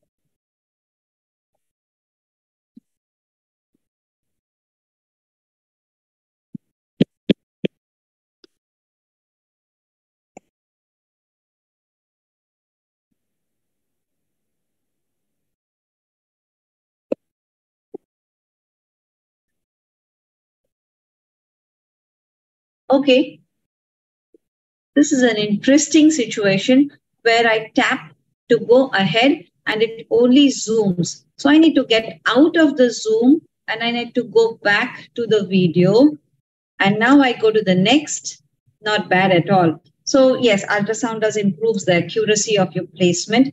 We do avoid a lot of deep anesthesia and artificial airway when it comes to surface surgeries, mind you. But then what if you really are presented with such cases, such as an absent sacrum, but child is for lower extremity, or you have an absent sacrum, but it's a bilateral ureteric reimplant. What do you do for all this? Well, if it is a lower extremity, you can actually go to peripherals. You actually can go to peripherals even without this. You don't need a reason to go peripherals, provided the indications are good.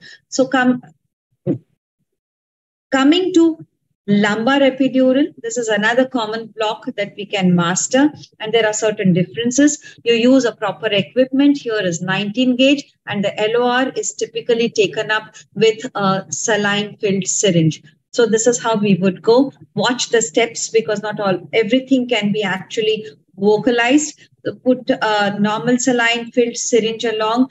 The dominant hand holds the needle. The non-dominant hand always gives a pressure on the plunger, and then it is moved as an entire assembly. It is a good idea to have somebody give a gentle counter pressure from the other side so that the back doesn't move much.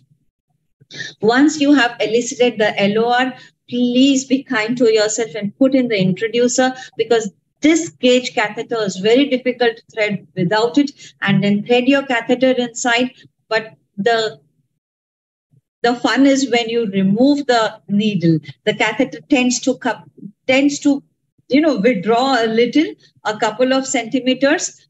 So do opposite actions. Remove the catheter and remove the needle and insert the catheter. So you do get finally the amount that should be kept inside. So here you are. Be steady with your hands and have the catheter there, and then dress the thing. If somebody a couple of levels up is watching the epidural, so you need two people here, one to give and one to watch. So this is how it would appear in a transverse section, but this can be done later after giving an epidural as well. We know the transverse section now. So here's the CSF. Here's the posterior dura. Here's the tip of the epidural catheter, this one. And this is the ligamentum flavum. And here is the LA deposition, a pristine hypoechoic or rather anechoic spread out. Now, this is time to go NORRA, NORA. regionals can be taken in the wards for different purposes.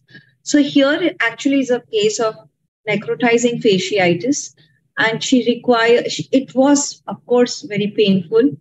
Maybe whatever vasodilatation given by the block helped, but repeated dressing was something. So we kept the catheter for quite some time, almost 14 days, with a good antibiotic cover. But then, of course, parents, surgeons, the whole team, and us with the responsibility has to be, we need to take that step, a proper consent, and the entire team has to be on board. And then you can do repeated dressings. But mind you, even if they're pain-free, they are not going to really like somebody very close to them and doing this. They're just going to be fearful watching what is being done. So please see to it that they don't watch all this in the wards or even in the OT, minor OTs. So do this and then get going. They'll be a little more comfortable. Coming to upper extremities, we'll go to the axillary block, the most common entry-level block in even children, and indications are also of that kind. Crushes of couple of fingers, but if it's just one or so, then a ring block is good enough. But crush injuries are most common, and axillary block is common as well. This is how it would be. These are the end motor response. The highest level in the axilla, you see the position and then get in with the PNS. You want to really work with ultrasound. This is how it would be. The probe and needle position is right in front of you. This is how the entire neurovascular bundle would look at. Say 12 o'clock to the artery would be the median, 6 o'clock to the artery would be the radial, and maybe 2 o'clock to the artery would be the ulnar. I really will not spend much time in deciphering each nerve. I would simply do this kind of an injection. We have learned from the basics that blocks really percolate very well in kids. Unlike, look at this video, it's an adult, and see the differences between the neural tissues and see the difference between the artery. Well, coming to infraclavicular, the most indicated block actually, if we are really dealing with congenital anomalies and of course supracondylar fractures, especially the open reductions, a good block for them. Again, there is a controversy for that. We'll come to that a little later. Probe orientation is here, the needle orientation is here, and this is the sonoanatomy. This is an adult and this is a baby. So you can see the drug deposition all around, pectoralis major, pectoralis minor. This is the neurovascular bundle. You can see that this is the pleura here. This is the artery, then the lateral cord, the posterior cord, and the medial cord. Well, so coming to dual modalities, yes, if you want to teach dual modality, as long as the sonoanatomy is clear, dual modality has no role. But yes, you can start teaching to people this way for sure, so that they understand both the modalities. And this is the typical end motor response. But in children, what we use is the coracoid approach. We do not talk in terms of the lateral and the medial, because the more medial we go, the more are our chances of puncturing the pleura. We always talk of infracoracoid, infraclavicular block, just subcoracoid. How do we palpate a coracoid? Even in a chubby child, coracoid is very easy to palpate. Start from the humerus and come midway, and till you go to clavicle, you are going to meet the coracoid bone in between. You would, there is no doubt, use a thumb which has a bigger surface area to palpate that. In any age group of any weight, coracoid can always be palpated by this technique. So it's a wonderful block, and the anatomy renders itself perfect by for catheter fixations. I'll just show you a quick video and we go ahead. Dr. Edward, you'll have to tell me about the time because I get carried away so that I can skip. Please carry on, madam. We can take extra time. No problem. Thank you. So these are the various injections at various locations. So you can see the lateral cord getting bathed, and I'm going towards the medial cord. One more question I'm asking myself. Was it required to go there? Actually not. Go to the basics again. LA percolates in small babies very easily. There are no thick tissues here, supple. So even one posterior injection or lateral injection was enough. Adult population, well, the literature is shouting hoarse. go to the posterior cord, deposit all your drug at the posterior cord to increase the efficiency and efficacy of the block, infraclavicular block. Does it really hold true in kids? No. Look, go to the lateral cord, it's fine. Do not traverse right till the posterior cord. The pleura is right here. So these are two babies, and here is an adult. Look at the adult. Look at the depth that you work at. You work at higher depths. In babies, you work at lesser depths. But then the pleura is very close. It's very difficult again to put everything in words. What I'm trying to tell you is different sets of understandings are required for different age groups. And this is a typical tunneling that we do. You will have to tunnel catheters in babies if you want to keep them, because they're very wriggly and they're not going to take care of it as adults would do. In fact, they would do everything to take it out. So if you want to see a tunneling typical video, this is how a tunneling would be done. So please note where your entry point is. This is the cephalad, and we have, this is the notch, this is the neck here, and this is how the needle is being put in. We do this very, very common for forearm surgeries in children, especially infants. Remove the stylet. Now thread the catheter. It is an aerial view if you've noted. Be very mindful about this. Otherwise, the whole catheter can come out, or there could be knots at the lateral end. And now the whole catheter gets its skin cover. But see to it that there are no acute turns, otherwise your infusion pump is going to stay pregnant. In the sense, when you put the elastomeric pump here, it is going to get very difficult for it to deliver the local anesthetic, maybe at 3 ml or 5 ml, whatever you have decided at. If there is a kink here, this is what I'm trying to show you. So let it be kink free. Let the lumen not be jeopardized anywhere. Yeah, so this is how you would set up an infusion. This is how we would put up catheters. How we would put up catheters, take a 2He needle and just be at the lateral cord. Do a hydrodissection and go ahead. Well, now, how about this particular block? It has come into vogue because of ultrasound. Prior, we wouldn't do it because the pleural dome were right inside the neck.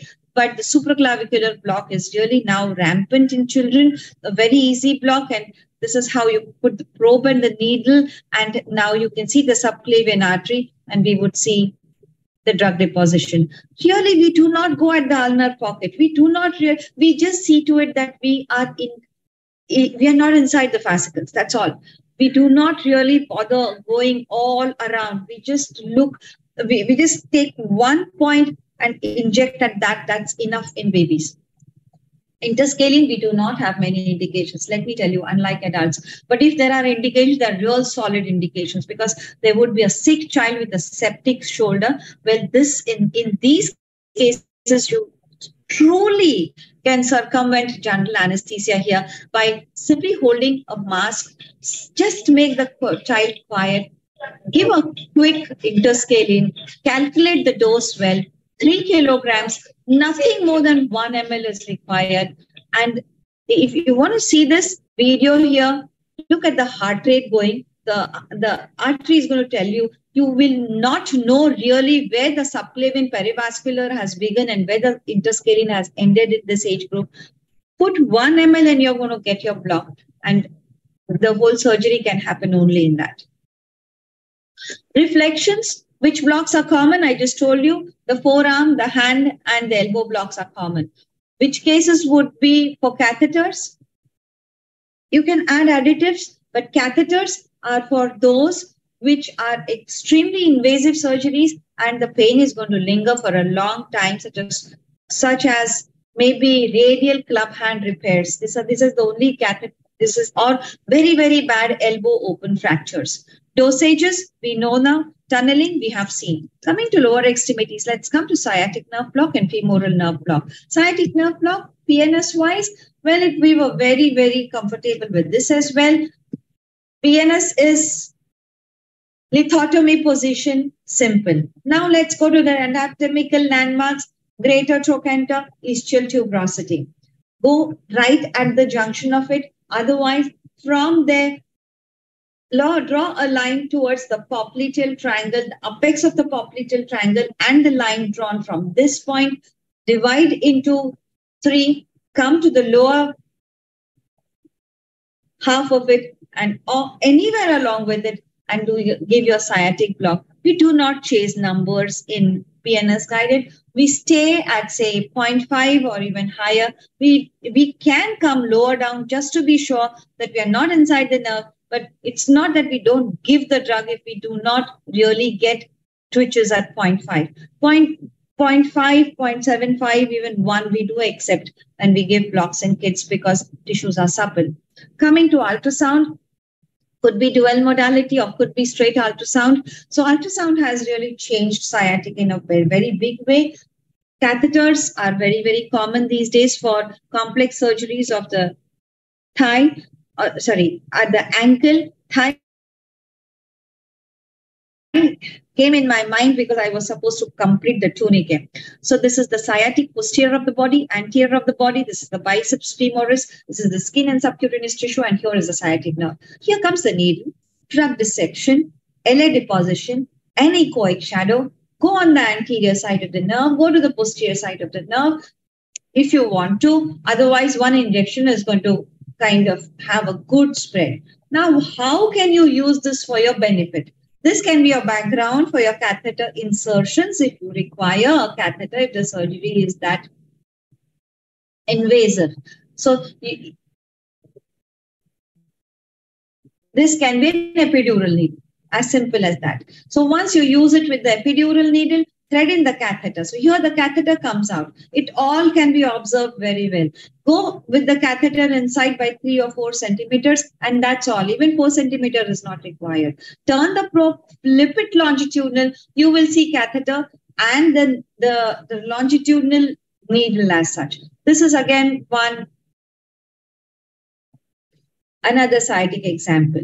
This is what I meant when I say that you can see the longitudinal sciatic nerve and then you can see the local anesthetic all around. So these were a couple of examples of sciatic injections and catheters, and this is another example of catheter. Now we are on the posterior of the nerve.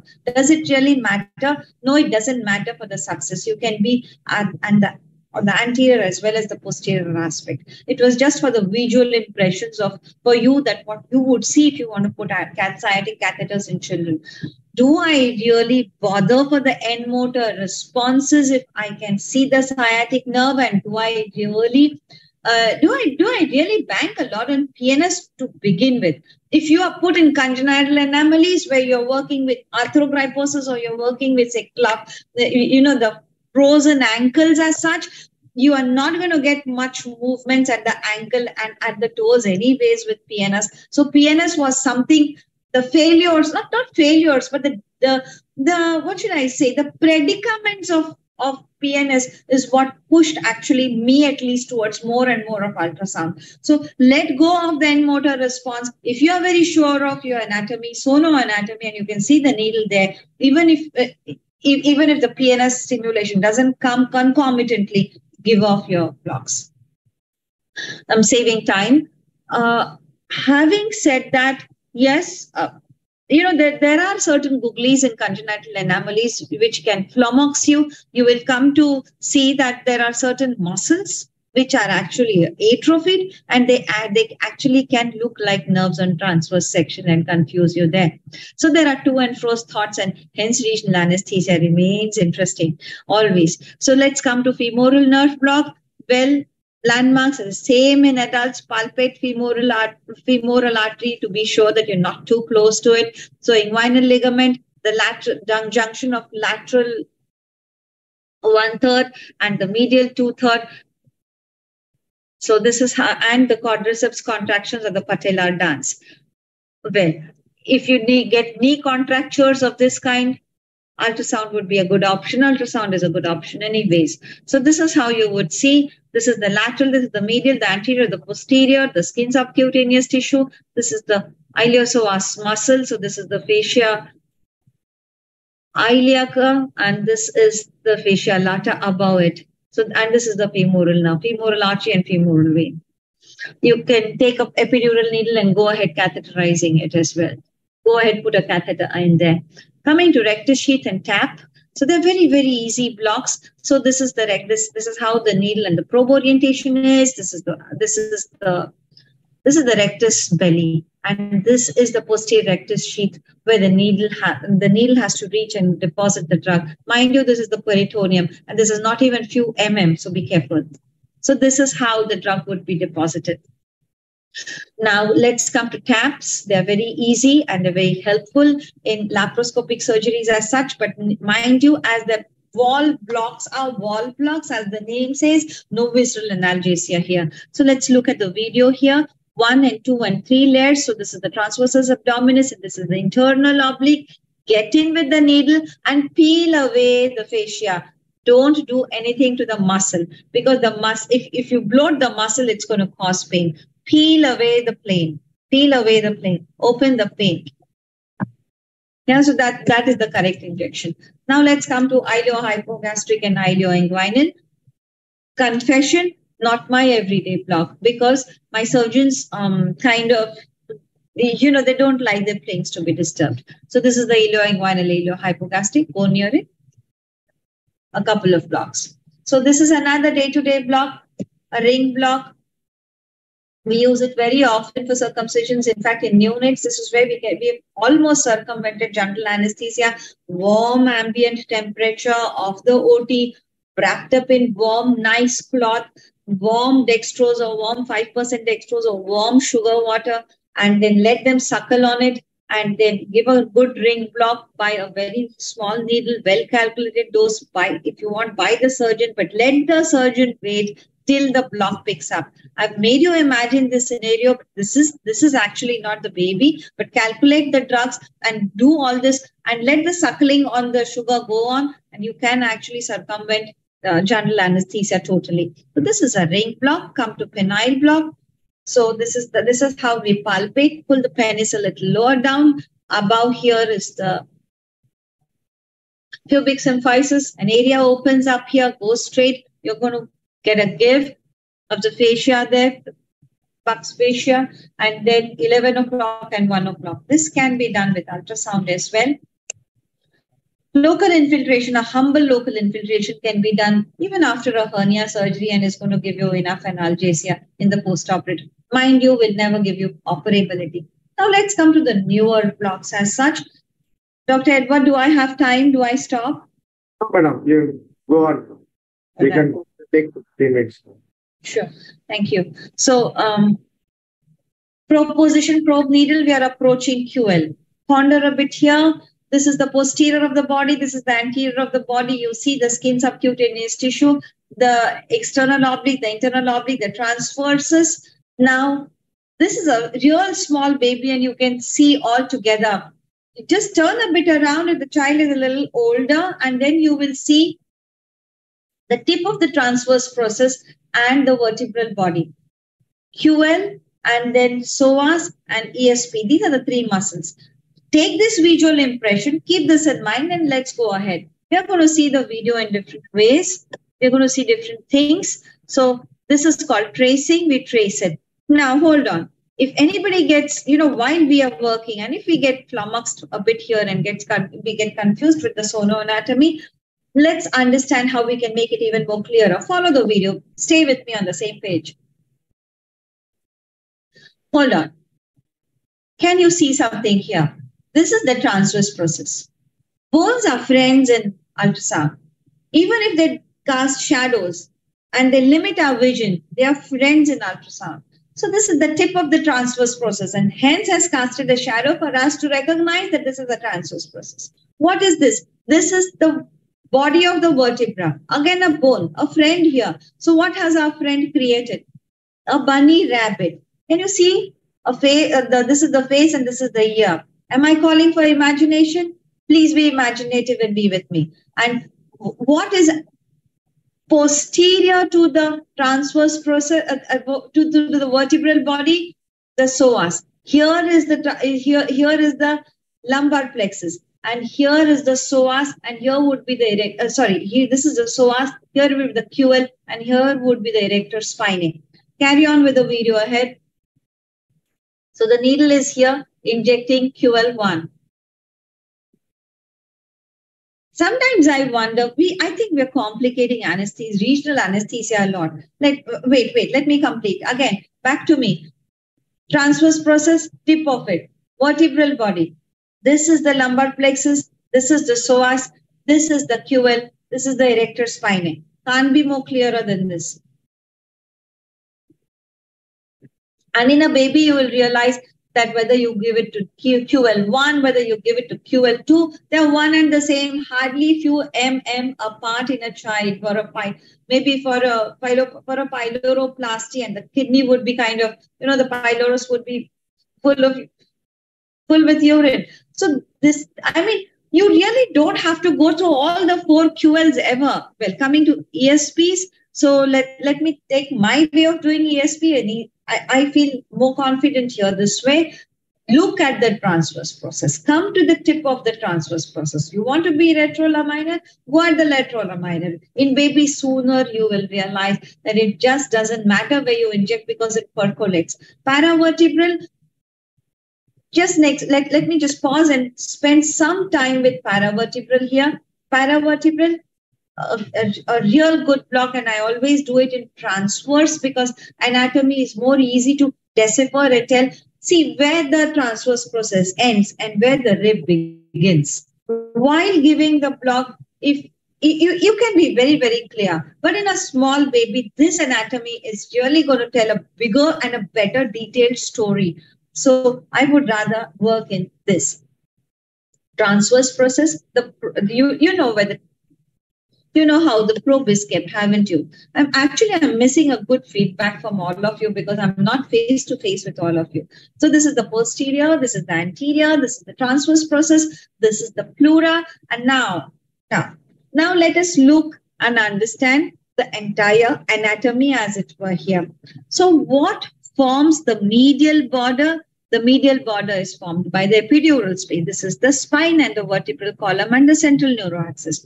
What forms the floor? The floor is formed by the transverse process and the membrane here.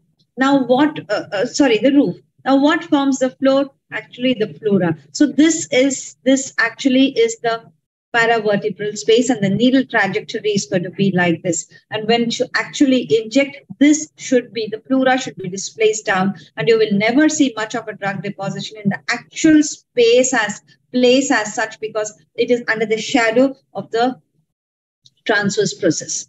Okay, let's go ahead. This is something that I have kept reserved because this is not a very new block as such, fascia iliaca, but it is of a big benefit for us, especially for those surgeries which have come for plate removals. Plate removals in distal femurs, even in proximal femurs, they help a lot. The only hitch in this block is if you want to keep catheters, take them away from the surgical site, tunnel them away and let them be under tegaderm. And you can ask your surgical colleagues to treat the tegaderm as skin. Let them paint and drape it.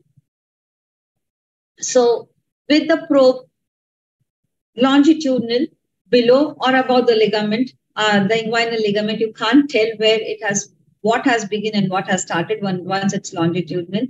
So this is the dome-shaped muscle is the ilium. I'm going to rewind this a little so that I describe it to my heart's content. So this is the iliopsoas muscle, and this is the fascia, and which is being intersected by the needle. It could be a Tuhi needle if you want to put in catheters.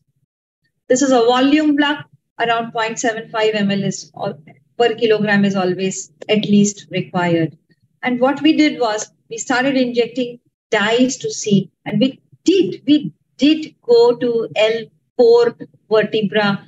So we were going till psoas, but then we need to put in good volume to reach there, and these blocks are effective. Costoclavicular. Well, in children, to be very, very honest, no real big advantage as such, but provided you get just everything in one go. All the cords are not scattered around the artery. They are here in the artery. I mean, being a fan of catheter insertions in the intraclavicle area, I feel the catheters become very superficial in this. But it is a very good block. The only advantage that I can see it is all the cords are together, and they actually, the drug that is given here can percolate above the clavicle. That's all I can think of. Maybe that is the only advantage. Now coming to another block, which is if you are a cleft palate person, I mean, we have a long list of cleft lips and palates. So for cleft palates, this is a block which has really given me a lot of satisfaction, because maybe they both are interrelated. I'll tell you why that satisfaction. Pain scores are better, number one. Number two, the surgical colleagues have come and told me that these children in whom we've given this block ate better. The quantity of feed that they took is far better. And for a palate repair, if that can be a feedback, then yes, the block is really doing good. So let's go to the understanding of this block. Dr. Edward, am I okay? You want me to stop? I can stop anytime. Please carry on. No problem. Right. So this is this is where we need to go. Okay. So this is the space actually, and this is the zygoma, and we need to get inside here. This is the lateral bridge of the orbit, and this is the zygoma. So at the junction of it is the insertion point. And what is the destination? The trajectory is behind the zygomatic process, and the injection point is right here. Now, who tells us the injection point? Ultrasound. Now, let's go ahead. So this is how it would be. So this is how we mark it. For understanding's sake, this is what is palpated, and this is the mark.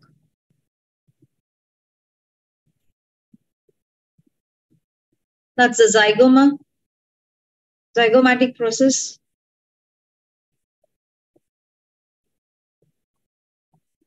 In literature, does talk of landmark, but I wouldn't dare to do that.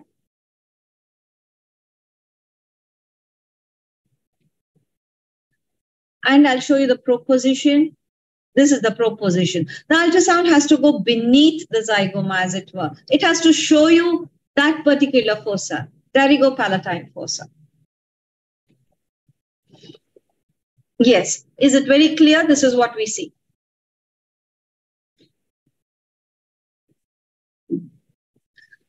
So this is how it would be kept. And once you keep it this way,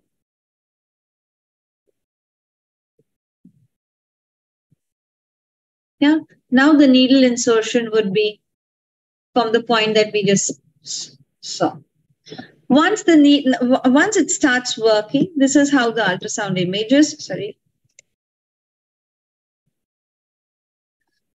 So if that's the lateral and that's the medial, so here would be skin subcutaneous tissue, this side would be the maxilla. This is the maxillary artery. Let me make it very clear. This is the pterygopalatine fossa. And here is the maxillary artery. And the needle comes in out of plane, of course. And this is the whole fossa now, which gets flooded with the local anesthetic. You need very little local anesthetic to give this block, maybe 2 ml or 1 ml. That's all. You don't even go to the calculations of ml per kilogram. Controversies, testos remains a controversy. But however, if we are dealing with something as crucial as a central neuraxial block in a baby, lignocaine adrenaline gives you enough adrenaline to work, and on a test dose, adrenaline is a good test dose in a dose of 5 microgram per kilogram, provided it is given in this dose. Nothing is lost by giving it. And if I get it, I mean, in my practice at least, I have got an increase in heart rate due to lignocaine adrenaline. So yes, there is a controversy, as the name suggests. Compartment syndromes, there is a controversy, but don't give them a dead limb. Give them a limb which is sensory blocked to some extent and not motor blocked at all. So sensory block, comfortable, light sensory block, comfortable patient, eating, sleeping, no grumpiness at all. With a given infusion, with a given post-op regimen, the child is fine. And after that, sometimes the child is grumpy, irritable, not looking happy at all, refuses feeds, don't do anything. Call the surgeons to look into the plastic. It can be the first telltale sign of any ischemia setting in. That's how the controversy would be. Awake and asleep, no more a controversy. Consent, present, no more a controversy. Tell the parents, tell the child. Children are very smart. They listen to everything. So may as well address them.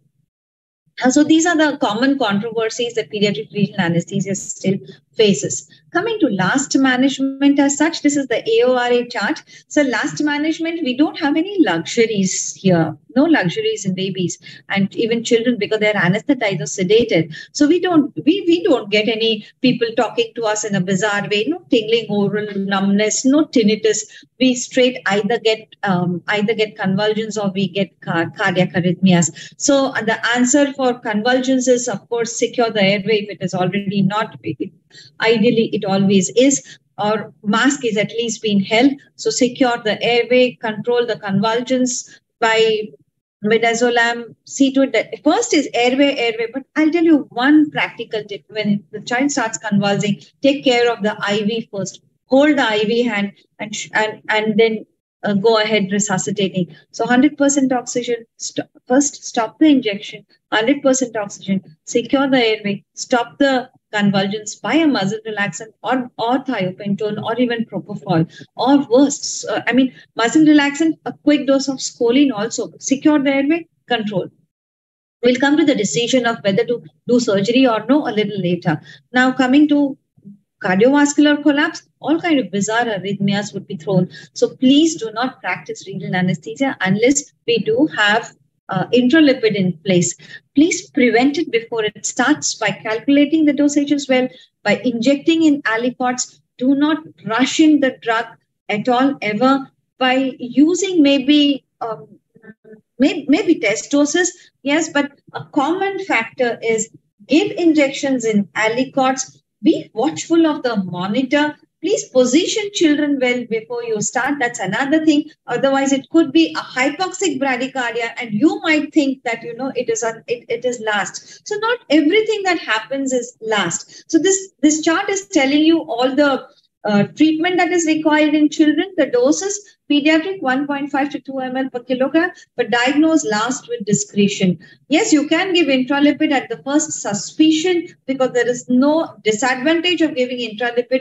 But if you are missing a flexed neck, or if you are missing a apneic child due to excessive or just quick bolus of propofol to make the child quieter because the child has just moved because of your needle prick, or if you have missed a laryngospasm which has happened due to a needle prick in a lighter plane of anesthesia and going to hypoxia for a last, then I guess we are missing a big thing. So just don't get focused on one particular thing. As a pediatric regional anesthesiologist, you need to be a pediatric anesthesiologist first to understand pediatric, the whole holistic scenario as such. And if you've put in catheters, please mind you're married to the catheter, you and your team, till the catheter comes out. So I know this, my thoughts are jumping, but I just want to pour in as much as I can. So we have many options. We have, master few basic blocks because we have a plethora of blocks, and then go to the most COVID or the most new ones. Then choose your block case by case. There is no ideal block for one given block, one given case. I mean, different cases need different approaches. Please tailor make it and keep learning newer things. With this, I am going to take a full advantage of informing you about the Pediatric Regional Anesthesia Workshop in AORA, which is going to happen very next Sunday. So anybody wants to know anything more, you're most welcome. We can spend the whole day together dwelling into this subject. So thank you very much. Thank you. There's a good video to play, but I'll stop it here because I guess I've consumed too much of time. You extensively covered the Pediatric Regional Anesthesia. Thank you very much. Over to you, sir. Thank you so much, ma'am. It was like watching a Sunday movie. You have gotten all of us to a wonderful sono anatomy, sono neuroanatomy. It was like viewing the nerves inside from inside. It was wonderful. Vinothini, I was wondering, I was very, I was concerned of looking at the participants, and I was thinking whether people have logged out for their Sunday lunch. I'm not too sure. No, ma'am, we do have many people watching on YouTube live, and this will also be recorded. No, I'm just telling you my thoughts, because I just thought that I was dragging the whole lecture a bit too much. No, it was wonderful. Let me be very honest to you. This is what I thought. It was wonderful. Because Nandini was very crisp with hers. She was finished bang on time. And here I am going on. Pediatric regional is such a vast topic. Yeah, and you had covered everything. I covered everything starting from caudal till fascia iliaca, and even the pterygopalatine fossa block also. So head to toe. Yes, ma'am. It was wonderful. We all know that regional anesthesia in pediatrics is not same as in adults, because from the way it is always in sedated or an asleep child, and the anatomy is quite different. The physiology is different. The pharmacology also, the uptake of the drugs, everything is different. And the ultrasound definitely proves better. And you had covered most of the topics also. The important, the controversial topics also had been covered, ma'am, regarding the test dose also. Just one small doubt. Do we see the T-wave amplitude? Do you have any insights on that, ma'am? T-wave amplitude? That's the most specific. But whatever theory says it's most specific. Whatever I have seen is tachycardia. Yeah. So immediate tachycardia. Yeah. Not many times, twice I have seen immediate tachycardia. Okay. So I wanted to ask that only. Is it clinically possible for us to evaluate, like we are in that side and giving to see the T-wave amplitude if it's risen, or it is very difficult. But theoretically, that is what is. Yes. Fine. And any test dose recommended for caudal? Do you give a small aliquot in caudal and watch for the response, the heart rate changes, and then go ahead with the full dose? Or if it's a very practical question you've asked. Let me just explain what we do every day.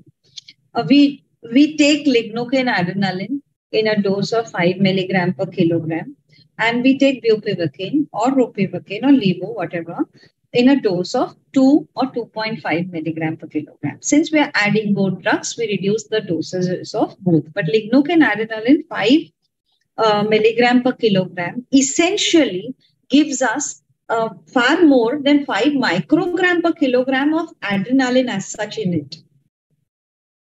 The commercially available 2% lignocaine adrenaline already gifts us that.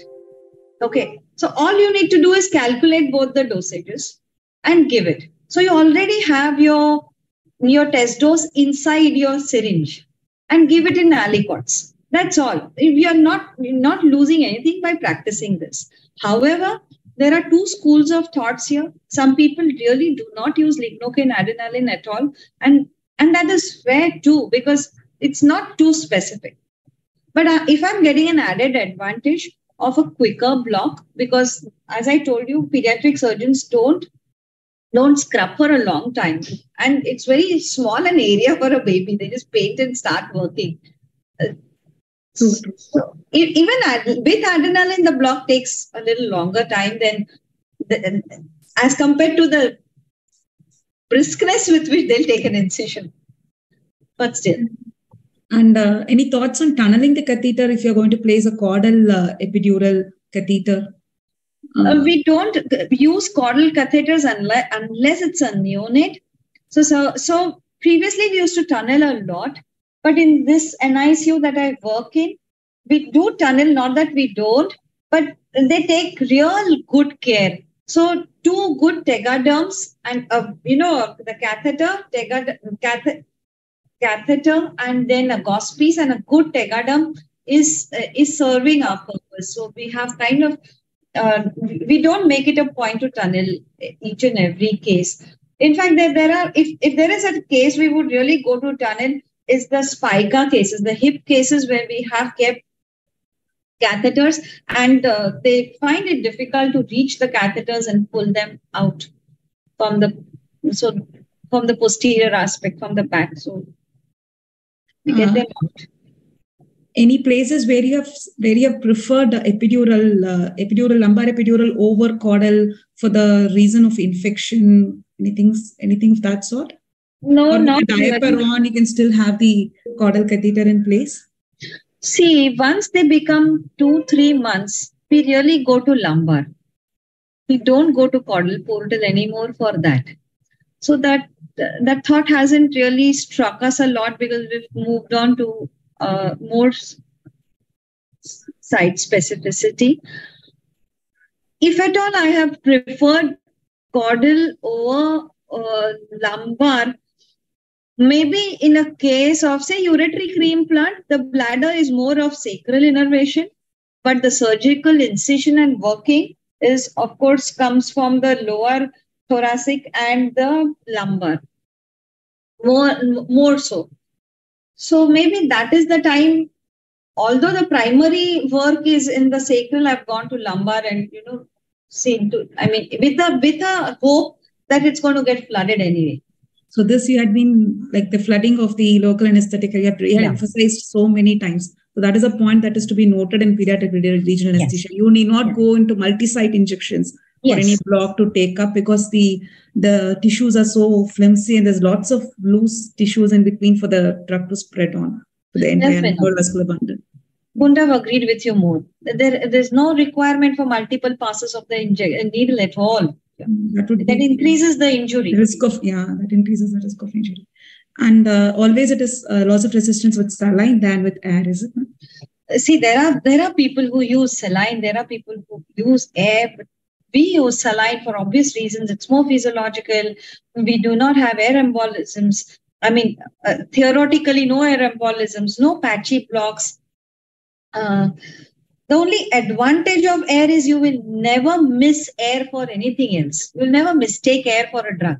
Normal saline, you might mistake it for a drug. Another practical issue with normal saline is, normal saline, once you inject, is going to come out as well. If you have seen how to put it, you can mistake it for saline or you can mistake it for CSF gushing out. So you can get a bit confused there. So I feel if we can train our minds to perceive the change in resistance rather than the loss of resistance, and whether air or saline, use it to the minimum, that would be better. Yeah. This point also I wanted to ask. That was my next question. The loss of resistance is always not that very distinct, especially in smaller children. It is only always, most of the times, it is just change in resistance. That is what I have observed. I just wanted your insights on that. Many times it's not loss of resistance. It is most of the times, especially in smaller children, change of resistance, where even if you're going to use air, you don't distinctly get that the air does come back. Yes, actually that's a very astute observation. Vinothini, you think like that. A child who has not walked, hasn't had her, the baby doesn't have a ligamentum flavum, which has now gotten some pressure on it, you see. And once they walk and start running around, the ligamentum flavum gives a good loss of resistance. But till then, it is like any other suppler tissue. Nice thought process, ma'am. I didn't think in this perspective. Nice thought process. And you know how it occurs to you. You go to CP children who've never walked, and you will not get a very, very distinct loss of resistance. You would better than an infant, of course, but it won't be as good as a equal aged person who's walking a lot. Yes, ma'am. And there was a question from the viewers regarding the gauge of the size of the epidural needle that you use. It is 19 gauge, I believe. If it's yes, it's 19, but it's not a very. It's not a very friendly catheter. That too with the 10 ml lower syringe in that. I feel that syringe needs modification. Yeah. And another question. But there are 28 syringe needles also, they're better. But there is Payank, B. Brown, they all have their B. Brown catheters slightly stiffer. Yes, we have a plethora of equipments now. Yeah, please tell me. There was one question, ma'am, regarding the video that you had shown about the Nora in the ward. the question is, you have told about norepidural catheter that stayed for 48 hours, I guess. His return is 48 days. 14 days. 48 days. Okay, 14 days, ma'am. 1-4. Yeah, 1-4 days. He has written it as 48. Okay, he's heard it as 48, I guess. So did I write that? How was it possible? An error on my part. Okay, fine. That's an error on my part. Okay, fine. And continuous nerve block in children, repeating the dose in what interval? And how many days can we have the pediatric catheter in place? In very small babies, nothing more than 48 hours. There is a logic behind that. Surgery increases the levels of alpha-1 glycoproteins. So there is a cushion here. So the free drug is less. After 48 hours, these dosages, these levels increase. So bank on those 48 hours. Of course, if the surgery is that invasive and pain continues, don't pull out, taper the dosage and see. And then you give an epidural holiday for a couple of hours. And of course, getting other drugs to play at that time for sure, such as paracetamol and NSAIDs if there are no other contraindications, or patches of opioids, even do anything to see to it that the pain subsides. But more or less in 48 hours, surgical pain does decrease is what we have seen. So for 48 hours is a good thing. But please remember, don't give a numb extremity to a child. They are equally disturbed by that. There's another question from Dr. Rajesh. Before using sonography, am I supposed to sign particular form medico-legally in view of law in SDT?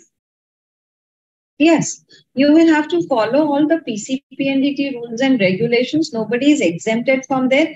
But it is not as big a pain as we think it is. Just we maintain a register, that's all. And you can allot this work to the OT technicians or somebody, and they do it for you. We do not have that big an issue. I mean, whenever we do a block, the register is kept inside, or the book is kept inside the, we have a bag as such. It is kept inside or on the trolley, and they come and take a sign. So we write the patient, registration number, which block, and we write our sign and the date. Okay. And Dr. Rajesh Shah has commented, I am doing location of epidural space by attaching micro drip set to the epidural needle. And I don't know what. Yes, I understand his logic. It is a known method. But I'm not too sure why micro set. It could be a macro set as well. Micro set might pose a little more of a resistance. Tell me your practical experience, doctor. Dr. Rajesh. Yeah, I would rather go to a macro, normal set, in other words. I wouldn't go to micro, because micro is going to take resistance. So you might, in a small baby, you might go beyond the ligament. I mean, dura as it were. But what he's saying is described in literature. It's a known method. I agree. Yeah, you had also talked about the compartment syndrome. That was another controversy. Like there, you have to avoid motor blockade and go ahead for a diluted local anesthetic. Yes, give them a sensory blockade alone. Yeah, yes. Or if at all motor blockade is necessary, you have to look in for the telltale signs of irritability and others. But let the surgical team be in your team. They have to trust your blocks enough. And for that, you'll have to take some opportunity and show them that this separation indeed is possible. And sometimes you will, you just have to be very closely knit to them, and they should know you and you should know them very well. Thank you, ma'am. Thank you for the wonderful lecture. Thank you so much. And thank you, Nandini ma'am and Vrushali ma'am, for making this Sunday. Thank you. Happy learning day. We learned so much. That is our last question to Vrushali Ponde, madam. Yes. Madam, how will you give regional anesthesia, under sedation or under GA? Because initially you said it is economy. Regional anesthesia is more economic. Yeah. What I mean by economical is two ways. First is, I'll tell you one practical thing. there is one surgeon of mine, and we work together in a very HEP 7-star hospital. Okay, not that economic matters to them, but I'm just sharing this with you. And we started work, and I started going there because I was requested to go for that for those special pediatric cases. So the pediatric the routine anesthesiologist called me and said that you have not booked an NICU bed for post-op observation after bilateral hernia for neonate. When we would do it with a mask, sevoflurane, and a good caudal, and the neonate is going to be in his cradle at home by, say, late evening after feeds. So this is how it is. That does not mean that this is the norm. We could intubate, we could put an LMA, but I'm just sharing you our practical experience. That is one way of looking at it. Another way of looking at it is, when you put in catheters, say for thoracotomies, now of course we have a lot of VATs going on. For thoracotomies or CDHs, unless there is a surgical indication for ventilation, they breathe very well, they get extubated. Even if we go and put them on ventilation, they do not need sedation to that extent. And of course, a continuous fentanyl infusion, which otherwise one would have given and found weaning a wee bit more difficult. So we are kind of giving them a lesser, the period of recovery is far more kinder and better and shorter when we give a region. Thank you, madam. I am able to understand. It is a perioperative reduction of the cost. Yes, yes. Thank you, madam. Thank you, Vrushali madam and Nandini madam, taking your time on the Sunday to present us in the platform. Thank you, one and all. I also thank the sponsor, Akrula, and our host, A1 Logics, and the partner, Anesthesia TV. Thank you, viewers. We will meet the next week with a more interesting topic. Thank you, one and all. Thank you, sir. Thank you. Thank you. Nice meeting you, Nandini. Yeah, same here. Thanks, Vinothini. Thank you, Dr. Edward. Thank you.